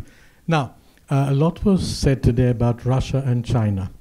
And I remember in those days, Secretary Albright made big efforts to have talk a lot with the Russians and try and get them on board. And we had a lot of discussions and very funny moments, in fact, in Moscow, where they kept us outside working in a bus for hours because they wasn't sure they wanted to talk to us. But apart from that, I wanted to add that, of course, if there's going to be a new strategic concept in 2 or 3 or more years, I think it should be right to try and involve this time China in a way, which we did try to do in those days as well, but the Chinese did not respond at all. It was an easy touch, not very complicated, but they didn't respond. And one more element that I want to bring in today is India. It was not heard at all, the participation and what NATO could or could not do with India. I think that in this concept of Russia, China, Asia, NATO, I think that at some stage India should be included in our talks because it's going to be an important player. It is an important player, but looking at the demographics, the fact that it's a democratic country, the only one such a large democracy in Asia, I think that NATO, in the long run, or even in the short run, should have India on its papers and open a dialogue with India as well, as far as the future is concerned. Thank you. So NATO India Council. Just one comment to add on this, sir. The issue of the nascent peace process in Afghanistan has actually proven to be an issue around which we have been able to bring together every one of the nations you've mentioned, Russia, China, NATO talks involved with them, informing them at this point. But to build an international consensus, and of course India is key to this. I know, but I think that India should be allowed to play, if she wants that, a larger role in the coming years. This is what I think, and there is place for her. Can you get past the, right behind you, the gentleman in the pink tie, Harlan Ullman? I'm Harlan Ullman with the Atlantic Council. I wanted to follow on Charlie Chupkin's warning and Hans's elegant prescription for a strategic concept, because in many ways, It's the most decisive critique of NATO I've heard in a long time for all the things they're not doing. When Madeleine Albright chaired the Council of Experts and presented the report in NATO, I had asked her whether or not NATO was relevant or a relic. And I want to put this to you as a panel, because bearing on what Charlie said, you can envision certain scenarios with Brexit, S-400s to Turkey. If Mr. Trump decides to go to war in Iran, this is not Iraq. You can see NATO becoming moribund. I'm not suggesting it could become CETO or CENTO or METO. But I'd like you to think about, supposing the worst case happens and it's not going to be NATO at 100, we might want to beginning to think about plan Bs. And I say that because if we're at an inflection point, and I think Charlie makes a really stunning point, the problem may be us here. And I don't see how we've got substantive plans for NATO or anybody else to take that on. And that to me seems to be the biggest imperative for some kind of a strategic concept, not for NATO, but for the United States. And I don't know where that's coming from. Charlie, you want to respond? Yeah, I'll take a first whack at it. You know, we may not have hit rock bottom, let's put it that way. If war breaks out between the United States and Iran, it's not going to be good for the Atlantic relationship. I think it's conceivable that the United States could, in the near future, be sanctioning Turkey because of the S-400s, find itself sanctioning this what's called what's it called? Instex. This is the new financial vehicle that the Europeans have set up to trade with Iran. Apparently it's going to be up and running in a matter of days, I guess. And we don't know. Are we going to take steps to bring it down? Are we going to start sanctioning European companies? What about Nord Stream? So yeah, there's a lot of stuff out there that could still happen. I guess I think that we're going to weather this, in part because when I ask myself, are the Europeans going to walk away? Are they going to get so upset with us that they tell the U.S. troops in Germany to pack up and go home? I don't think so. Are we going to say the Europeans are undermining us in Iran, we're leaving Europe? I don't think so. And that's because we need them and they need us. So I guess I would say at this point I don't think we need plan B, but maybe I'm being a little too optimistic. I share Charlie's concern about where things may go with regard to Iran. We talked about this at lunch. The United States is, I was going to say rushing to war. That may not be quite right, but I think we are playing a very dangerous game. The Europeans look at this and they believe it's the United States who have created this crisis by ending the nuclear agreement with Iran. Now the United States, we have the issue of our European allies trying to keep the agreement together. I hope that works. I don't think it will. But there are a number of other things that could have this entire crisis spin out of control. The United States is trying to get our European allies to join a coalition to manage this. Many of our allies may not join that coalition. We're going to have a replay perhaps of the Iraq War. So I don't worry much about the Europeans saying we're walking away. What I worry about is the United States saying, we've asked you to help us. This is a burden sharing issue. We're in a conflict with Iran and you're not with us. Therefore, the alliance isn't worth it. That gentleman back there with the tie, blue shirt. A lot of people with a tie here. I'm Maciej Popowski from the European Commission. Comment wouldn't be a surprise on the EU-NATO cooperation, because I think we're very short. We've come a long way, and the two organizations, the same city, have grown together almost organically when I compare it to my active years in the Polish Foreign Service in 2004, 2005. And many examples, joint exercises, common work on hybrid, also strategic communication, also smaller examples. I mean, last December I signed the first ever contract with NATO, giving NATO a grant of 2 million euros to the Building Integrity Trust Fund. And there is more to come. But what is important is this, the change of mindset. The Europeans have realized that defense matters. And there have been many turning points. Well, our own activities, those close to 30 missions, civilian and military, they are non-kinetic, they may be small, but operating in very different environments. Then there was the Ukraine crisis in 2014. It has certainly contributed. And I have to say, I mean, you may not be entirely convinced by this idea of European Defense Fund, but believe me, from the point of view of European institutions, it was a cultural revolution. The EU, for the first time ever, is going to spend real money on defense, on research and development and joint procurement. And some of our lawyers still can't believe it. So I think we have fixed the mindset. Now it's time to fix the helicopters. Okay. Ma'am, in the white shirt. Yes, you. Thank you. I'm Karin Shui with the Estonian American National Council, which is also a member of a larger coalition of nonprofits that represent diaspora communities from the Central and East European region. And we are interested in your thoughts on whether the recent vote by the Parliamentary Assembly of the Council of Europe to reinstate Russia is going to have an impact on transatlantic relations, and if there are any avenues for the U.S. to push back on that decision. Not necessarily a focus on NATO, but Charlie, you want to take a shot at that? When I read about it in the last few days, I have to say it worried me, because so far the United States and the EU have stayed pretty closely aligned on putting and keeping Russia in the penalty box where it belongs until there is a resolution of what's happened in Ukraine.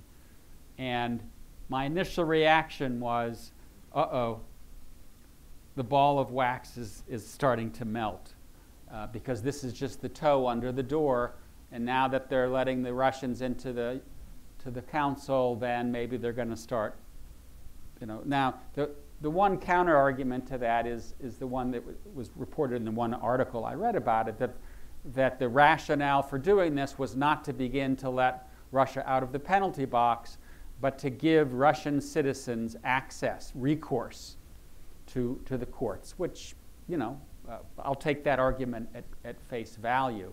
But I would say overall, I'm struck that the sanctions have not only stayed in place, but have tightened. When I left the White House on January 20th, and I knew, you know, what was happening on this side of the Atlantic, I knew that things in Europe were changing, I would have never guessed that in 2019 those sanctions would still be there. So far, so good. So far, the community has held tight and stayed lashed together. You know, when I see an Estonian colleague or an Estonian American stand up, I immediately think of enlargement, and for me, the success of NATO enlargement. And one issue that hasn't permeated our discussion is, where does enlargement fit in NATO's future in this context? I come from a perspective that it's been a success story, and that countries that are yearning to be in NATO that remain outside it essentially are ending up as a zone of instability that are actually perpetuating some of Russia's worst ambitions. So this is an American issue, this is a European issue, this is an EU issue, because EU enlargement has been just as important as and reinforcing it as NATO enlargement. I'd be interested from the panel, where do you see enlargement on the agenda for NATO's future in the coming years? Hans? Well, first of all, historically, I think enlargement has been an incredibly important element in NATO's development. I remember visiting the Eastern European countries right after the fall of the Soviet Union. These nations were disconnected. They were in turmoil. They needed an anchor. They needed a perspective. And NATO enlargement over time gave them that perspective. I suspect if Estonia had not been allowed to join the alliance, there would be Russian troops in Estonia right now. So I think this has been a healthy process. Where does it go in the future? I think we may be coming close to the end of the enlargement process. I can see 3 sets of countries that still might be interested at some point. You've got Sweden and Finland, the neutrals. They would be in tomorrow if they decided to do it. You've got some countries in the Balkans. You've got Bosnia and Kosovo. They have technical problems and other problems. I would like to see them eventually in because I think it would help with Balkan security. And then you've got Ukraine and Georgia. This is the real problem, Ukraine and Georgia. There's no consensus within the alliance to do this. So until there is, we have to find other ways to enhance their security. But should we be pushing for that? We'd push for it at a summit in 2008, and it blew up in our faces. That's, in my view, the reason that Putin went into Georgia. So you have to do it carefully. Charlie? I would finish the enlargement into the Balkans because it's good for the Balkans. I would leave the door open to the neutrals, and I would call it a day. I would not go to Georgia and Ukraine for 2 main reasons. One is we're asking for trouble. Russia would justifiably be very uncomfortable. And 2, we're taking on missions that are extremely difficult to fulfill. Right? We have kept our distance from the Ukraine conflict in part because Russia is a lot closer to Ukraine than we are. It has a big border with Ukraine. Do we really want to go to war with Russia over Ukraine? I don't think so. General, you have a perspective on this as an operator who's worked with the NATO allies, new and old? Sure. From a military dimension, I mean, you have frozen conflicts essentially in Georgia and Ukraine. Aside from the political issues you have associated with that, that would be very difficult. Having said that, the Georgians are the largest non-NATO troop contributor to our mission in Afghanistan. And the Georgians have been steadfast supporters of the United States, both in Iraq and Afghanistan, and that should be acknowledged and valued. Now, how we go forward from there with the question of enlargement is a trickier question. Mm-hmm. From your perspective, from the EU, what do you think? Well, I'm probably not qualified to talk about NATO enlargement, but it's true that for many of these countries, the Euro-Atlantic integration has sort of gone hand in hand. I mean, in terms of EU enlargement, it's pretty clear that the Western Balkans have that perspective. And Turkey had it. It's still technically an accession country, but there are various criteria to be met.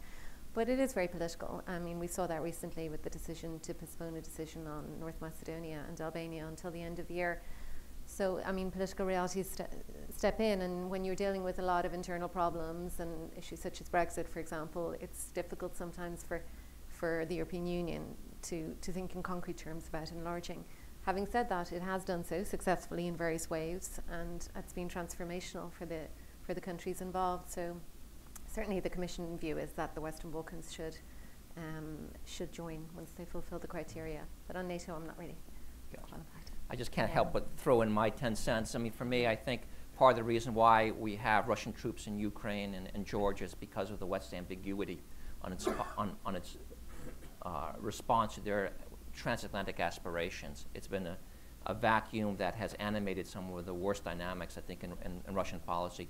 And yes, enlargement in those countries will be tough to manage in the West relationship with Russia, but I think we're paying the price in our hesitation on this. I can take one more question in the back. Sir, Admiral Lauren. Hi, Don Lauren, old retired guy. Only 1 year as an academic in Coolidge Hall, where Charlie used to hang out, and only 44 years as a practitioner. So I have different perspectives. Microphone on your right. Great. So let's get back to the Iran conversation for a second, if I may. I have 2 member nations that recently experienced some unpleasantness doing exactly what Hans said, freedom of navigation in the Strait of Hormuz. Norway had a Norwegian-flagged tanker attacked, whatever you want to call it, in international waterways. and the United States had an intelligence drone shot down in international airspace. So the question I have is, what are the implications, what are the roles, responsibilities, what are the actions, where should the alliance be headed, since two member nations just experienced, whatever you want to call it, unpleasantness, Article 5, whatever, in international water and airspace? Any takers on that? Hans?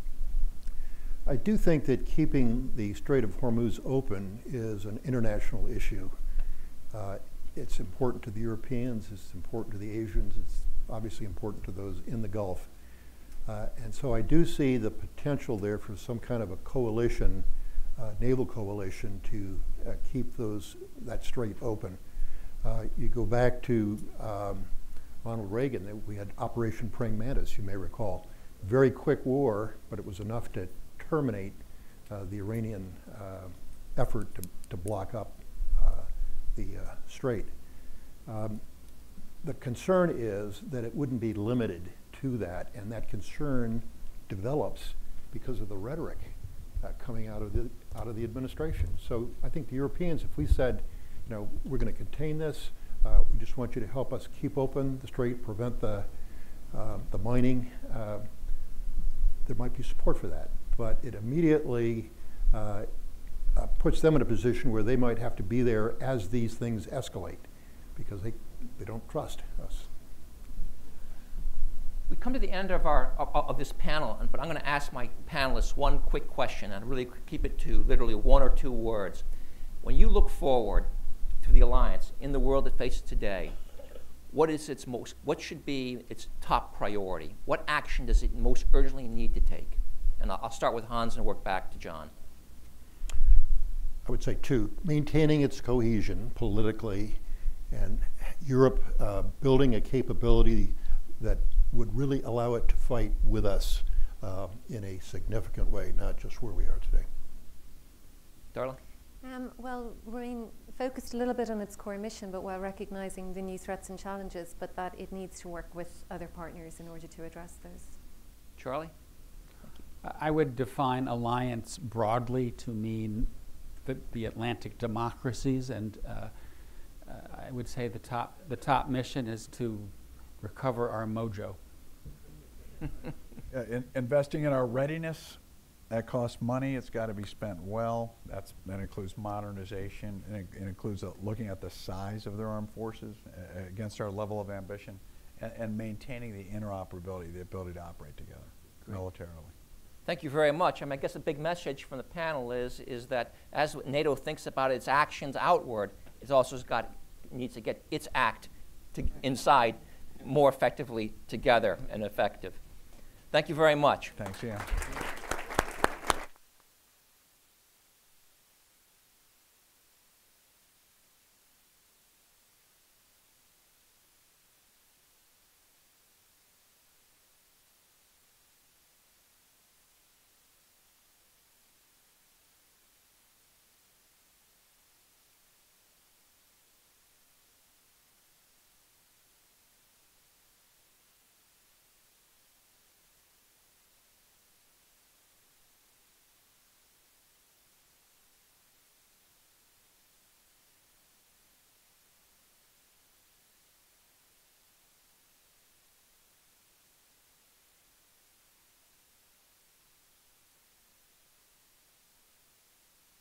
Terrific. Thank you so much, Ian. That was fantastic. Really appreciate General Nicholson, Charlie, Darabach. Thank you so much, Hans, for that terrific conversation. I'm really looking forward to our conclusion here. I think to frame and to close the conversation today as we honor the Alliance at 70, it's my honor to welcome one of the world's strongest supporters of our alliance, a person who has more experience in shaping NATO's direction than perhaps any single individual, and someone who actually needs no introduction to this crowd, but I'll do so anyways, the 64th United States Secretary of State, Madeleine Albright. I mentioned earlier, but before I was in Washington at grad school, my goal was to come work for this woman, and I had an opportunity when I joined the State Department under her leadership to be part of what I saw works in the U.S. government, when there is leadership that brings vision, can match that to strategy, execute against policies that help deliver on that, and has a team to do so.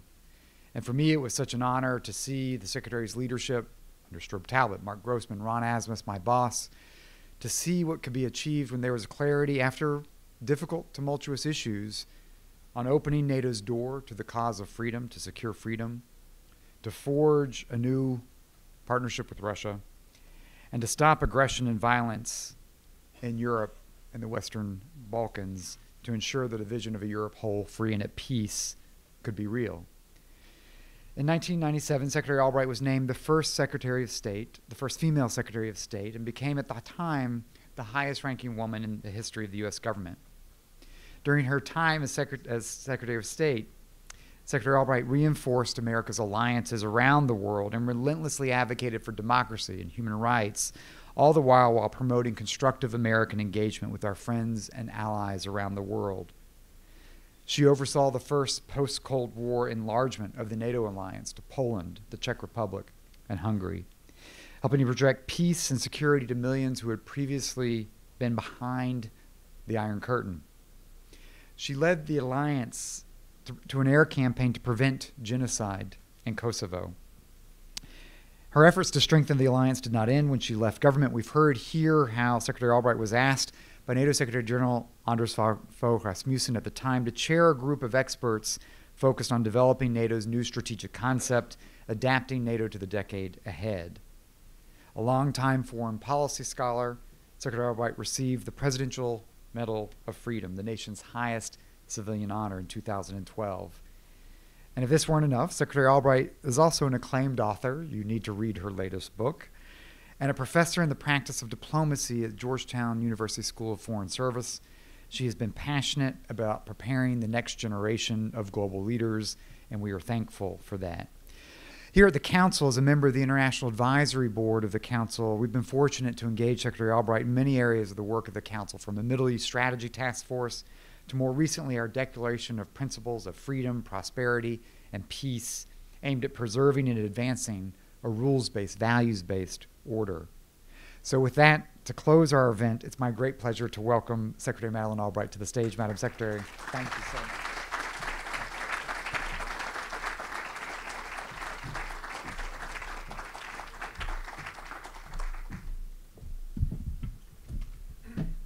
Damon, thank you very, very much for that introduction, and I want to thank you for telling everybody who I am, because not everybody always knows. Not long ago, I was coming back from China, and Chicago was the first port of entry, and I was there getting undressed for the security people, and I put my stuff on the conveyor belt, and the lady behind me said, "So where'd you get all those screw-top bottles?" And I said, "Well, I got them at the Container Store." And then as I'm going through the magnetometer, the TSA guard looks at me and he says, "Oh my God, it's you." He said, "I'm from Bosnia, and we all love you in Bosnia. And if it weren't for you, there wouldn't be a Bosnia. And you're always welcome in Bosnia." And then he said, "Can we have our picture taken?" And I said, "Sure." So I go back to get my stuff. The line gets all screwed up. And the lady of the screw-top bottle says, "So what exactly happened here?" And I said, "Well, I used to be Secretary of State." And she said, "Of Bosnia?" So thank you for straightening that out. I want to give my thanks to the Atlantic Council and the NATO Defense College Foundation, both for organizing today's discussion and for inviting me to offer the concluding remarks. I think this was a terrific panel, really. I appreciate having been able to listen to it and to agree with many, many of the aspects of it. In the past few months, it seems as though NATO has celebrated every anniversary in its history. And I have to say that has kept me quite busy. For example, in March, I traveled to Warsaw, where we were celebrating, and I had the opportunity actually to give a speech in honor of my former professor and boss and the father of our moderator, Zbigniew Brzezinski. So, and then I went to Prague and was able to celebrate there. Throughout the trip, I stressed the importance of fidelity to NATO's founding principles and as an alliance of democracies, And as a result, I was treated, as I often am, especially in the Czech Republic, as some combination of a queen and an irritating older sister. So, and the queen part was, I was sitting in the front row in Prague at the castle at the celebration, and the person that had been the Minister of Defense at the time of the Czech Republic's succession literally came and knelt in front of me and kissed my hand. The older sister part came because Prime Minister Babiš couldn't even think of talking to me and was generally rude. President Zeman was going to give a speech about bombing Belgrade, and then I told one of his people that if he did that, I would walk out. So he talked more about what we did or didn't do in Afghanistan. And Prime Minister Babiš had just come back from the United States, having given, I think, the most inappropriate official present to President Trump, which was a revolver. The Czechs are very good at making those. And then on the barrel, it had the Czech national slogan in Czech, but it was, "Truth shall prevail." I have never heard of a more inappropriate official present.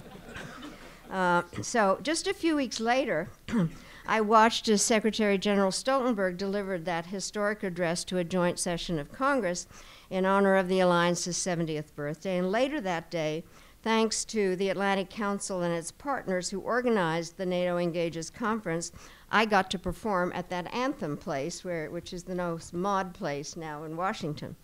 So you might think that that was the end of the celebrations, but in fact it was more of a midway point. Because in May, I went to the Truman Presidential Library in Independence, Missouri, for a meeting with, I have to say, my favorite group of former foreign ministers. The official name of the group is the Aspen Ministers Forum. Its unofficial name is Madeline and Her Exes. So we went there because that is actually where I signed the accession of the Czech, Polish, and Hungarian countries to NATO on a table that Harry Truman had used. And so it was really a wonderful time and having a chance to celebrate. Then just a couple of weeks ago, I traveled with President Clinton and others to Pristina, Kosovo, to commemorate 20 years since the end of NATO's successful air campaign. So I actually, along with others, took NATO to war. And General Wesley Clark was there also. He had been SACEUR. We did reminisce a little bit about some of the chain of command in the United States, because he and I were very good friends. He'd been my military advisor when I was at the UN, and he actually used to call me up. And the Secretary of Defense, Bill Cohen, and the Chairman of the Joint Chiefs, Shelton, said, "This is inappropriate. You should not be talking to the Secretary of State." And Wes said, "I get to talk to every other country's foreign minister. Why can't I talk to my own?" This is just a preview of what I'm going to do in my remarks, which is tell you a little bit about some of the backstory of a lot of the things that this incredible panel had. When we were in Pristina, after a large ceremony, we laid a wreath at the KFOR Memorial in honor of all the NATO personnel who contributed to peace and security of Kosovo. And I have to say that it was truly a spectacular experience to walk through the streets of Pristina with thousands of people welcoming us and standing on balconies and on rooftops, waving American flags and some other flags of the NATO members, and signs saying, "Thank you, NATO, thank you, USA." It truly was amazing.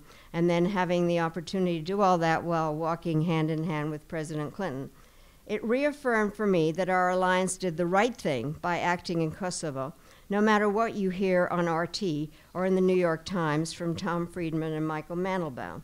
Speaking of the Russians, I also have to say that my visits to Prague and Warsaw and the discussions at the Truman Library reinforced my strong conviction that we made the right decision by admitting qualified new members to NATO, rather than leaving the vacuum in the heart of Europe for Russia. And I have to say, since Zbigniew Brzezinski had been my professor and my boss, I can't tell you how often I spoke to him that we should be doing it, and clearly your views also, Ian, have a lot to do with the incredible strength your father had on this particular subject. Now, I don't mean to sound defensive, but there do continue to be critics and it is my modus operandi.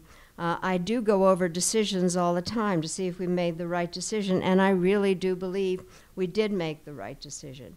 I think one of the things that I think not enough people have been aware of is that we actually were very careful about making sure that those that were coming in were prepared. And so one of the things that I did when I was ambassador at the UN in '94, I was asked to go with General John Shalikashvili, who was chairman of the Joint Chiefs at the time, to go to the various countries to explain what our process was going to be. And so we first went to Warsaw, and Lech Wałęsa was not very happy with the message that they weren't going to get in right away. And so what happened was I started out by saying it's an accident of history that 2 of the members of the 5 of the Principals Committee of the U.S. decision-making process were born not very far from here, Shali in Poland and I in Prague. And then Shali said, and you know, you will be able to come to NATO headquarters and have a telephone and a filing cabinet.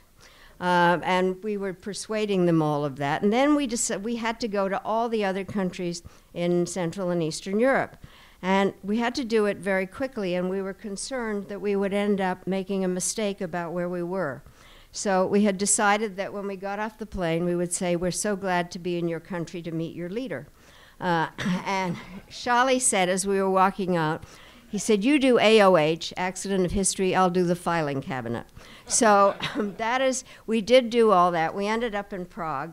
And we really had worked very hard in thinking about how the countries would come in. And the Partnership for Peace, the PFP process, continues to be kind of a stepping stone. And we also made very clear to everybody that NATO was not a charitable organization. You had to pay your way. And it was a very interesting aspect of it.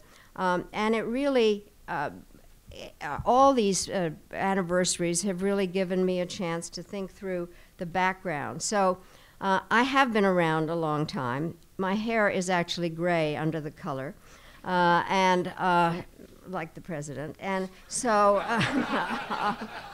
but I do have to say the following. Can I make another remark? I just was at the University of Virginia. Actually, I've gotten used to working with Steve Hadley in a bipartisan way. And we were there doing a program on cooperation and bipartisanship. And so first question to me was, President Trump has asked you to come in to consult with him. What would you say? So I thought, first of all, that it would be a surprise if he actually did that, but that I would begin the following way. You have asked me to come in for you to consult with me, but first I'd like to consult with you. I am getting older and my hair is falling out, and I'd like to know how you do those comb-overs. So I've had some fun. Let me just say the following thing. I did grow up in Eastern Europe. My father was the Czechoslovak ambassador to Yugoslavia, and I grew up with watching what was going on with the salami tactics that the Russians were using throughout Eastern Europe to acquire their colonial empire. And what really did happen, the U.S. wasn't paying, I have to say, that much attention at the time. And it wasn't until the coup in Czechoslovakia in February 1948 that I think there really was a movement to begin NATO. And so I have always felt very close to the whole operation and studied how it worked. From then until the fall of the Berlin Wall, NATO defended freedom in the West while preserving hope in Europe's East. And as a daughter of Prague living in America, I had one foot on each side of that.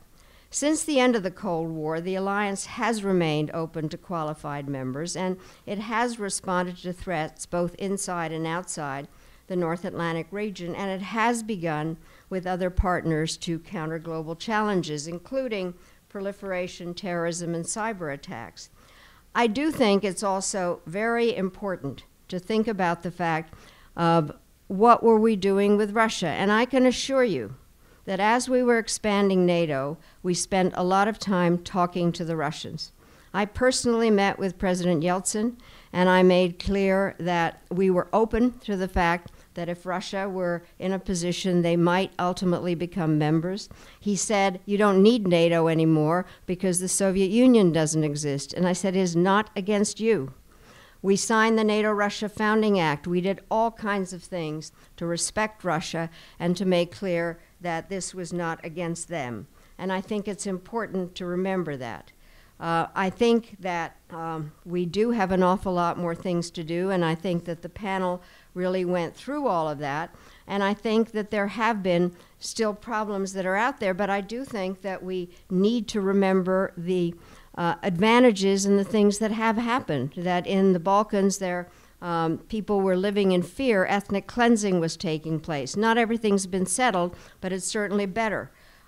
We have tried very hard as we've expanded to make sure that the Baltics are a part of it and that we're careful about what's going on in the northern seas. And Afghanistan, despite all of its problems, and you, General Nicholson, I was so honored when you came to my office and we talked about things that had to happen, and for your service, thank you.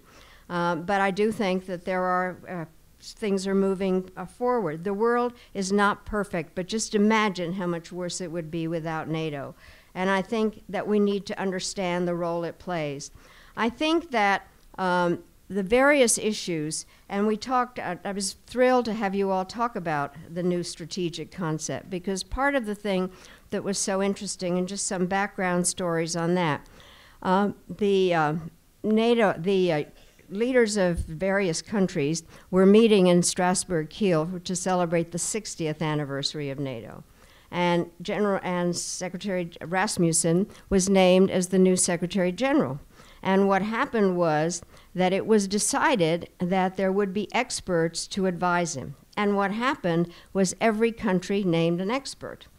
You were named. I was named by the United States. And so what happened, Rasmussen then decided that out of the 28 countries of NATO at the time, only 12 would be experts, automatically irritating 16 countries. And then he asked me to chair it. And I think it was one of the more difficult things that we had to do. We did a lot of consultations. I think very important, we spent a lot of time. And there were two things that really came up that were specifically complicated. And one was whether a cyber attack was an Article 5 attack. And what happened was it was difficult. What had happened in Estonia, frankly.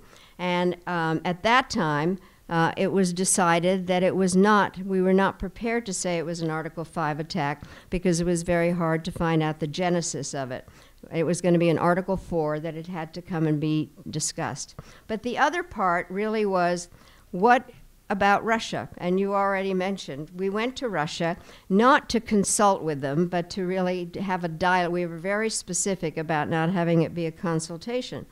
And we get there, and it was rather peculiar, not just sitting in the bus, but one of the things, we went to the foreign ministry. Now, I know Sergei Lavrov very well because he was the ambassador to the UN at the same time I was. So we know a lot about each other, and we had gotten very friendly, and he had known about my thing about wearing pins as signals.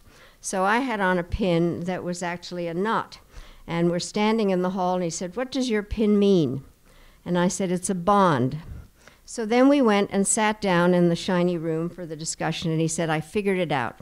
It's James Bond." And I said, "No." And he said, "Well, then it's what you think about our pipelines." And I said, "No, it is a symbol of friendship given to me by your predecessor, Igor Ivanov."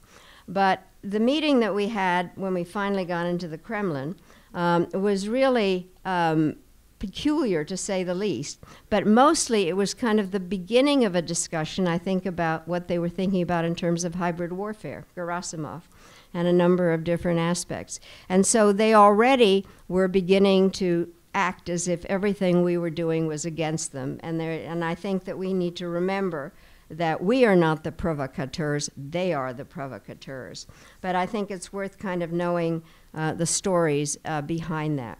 The other part about the strategic concept that I think is very interesting, what the issue was at that time that we were dealing with was that most of all the activities of NATO had been out of area. There were the experiences from the Balkans and Afghanistan, and we started talking about what the role of NATO would be if there were going to be more and more operations out of area. We also talked about the fact that NATO had more partners than members. And so talking about, Charlie, as you were, you know, the Mediterranean and all that, that was part of what we had begun to figure out, was what was going to be the relationship with the partners rather than the members. And so what to me was so really important was we were dealing with what were the issues then, and I could go on at length about that, but the bottom line is everything has changed. And all of a sudden, we are now in area. NATO troops are in various places in Poland and guarding things. And I think it's an example of the importance of having flexibility in these institutions. The other part, I have to say, that we had a hard time, if I may say, with the European Union when we went to consult. I also remember spending an inordinate amount of time when I was secretary and talking, and in Europe, making clear that there should be no duplication. You remember, Hans? And there was a real question about the identity issue of the European defense force. Should there be one? So it's very different in terms of the kinds of things that you were talking about of relationships now. And it was not a good meeting with the EU. And the reason was Turkey. Otherwise, there was not a lot of difference in it, but very different approach, I think, now with the EU, and I was very interested in what you were saying about that. So I think there's a lesson that people and institutions at age 70 have to have a little refurbishing. And I think that we need to look at what the various issues are that NATO has to deal with. I do think that it's important, the 2% is important. But when I was on my various anniversary trips, I said 2% is important, but 100% for democracy. Because if you read the NATO, the preamble of the Charter and Article 2 really does talk about the importance of democratic institutions, and I think we haven't stressed that enough. And when I talked with the Secretary General Stoltenberg, he said, you know, we don't have an internal system that is good enough to deal with the democratic questions. There is no kind of operational part to that, and I think that that's something that needs to be stressed. So I think there is a lot to do. I think it's very important to see the central aspect of NATO, and that it does need to, in fact, have a way to refurbish itself in terms of what's happened, because the relationship with Russia and others is key, and I think that the panel raised those issues very, very well, so I won't go through that again. What I would like to kind of come back to is, and Damon, you mentioned the Declaration of Principles. I have a lot of fun with the Atlantic Council, an awful lot of things, and the fact that this group decided that it might be worth looking at the Declaration of Principles, which really came out of the post-World War II. And I decided, one thing I stated, because we were at the Munich Security Conference kind of unveiling it, that one should see it as a renewal of our vows, that it has some very basic concepts to it, and that it is the basic aspect of the alliance itself and of so many other things. And I do think that we need to think about what the refurbishing is. So I'm very pleased to have been here, to have heard this really great panel, and Damon, your initial remarks. And I do think NATO remains central. We need to make sure that it works. We need to work with our allies and the fellow members and realize that some of the things that happen all over the world end up being linked. And we need to explain to our people, all our people, and especially to the we'll see what happens in the debate tonight, in terms of understanding that things that happen abroad come home to each of our countries. And the way to deal with them is through strong allies. Thank you very, very much.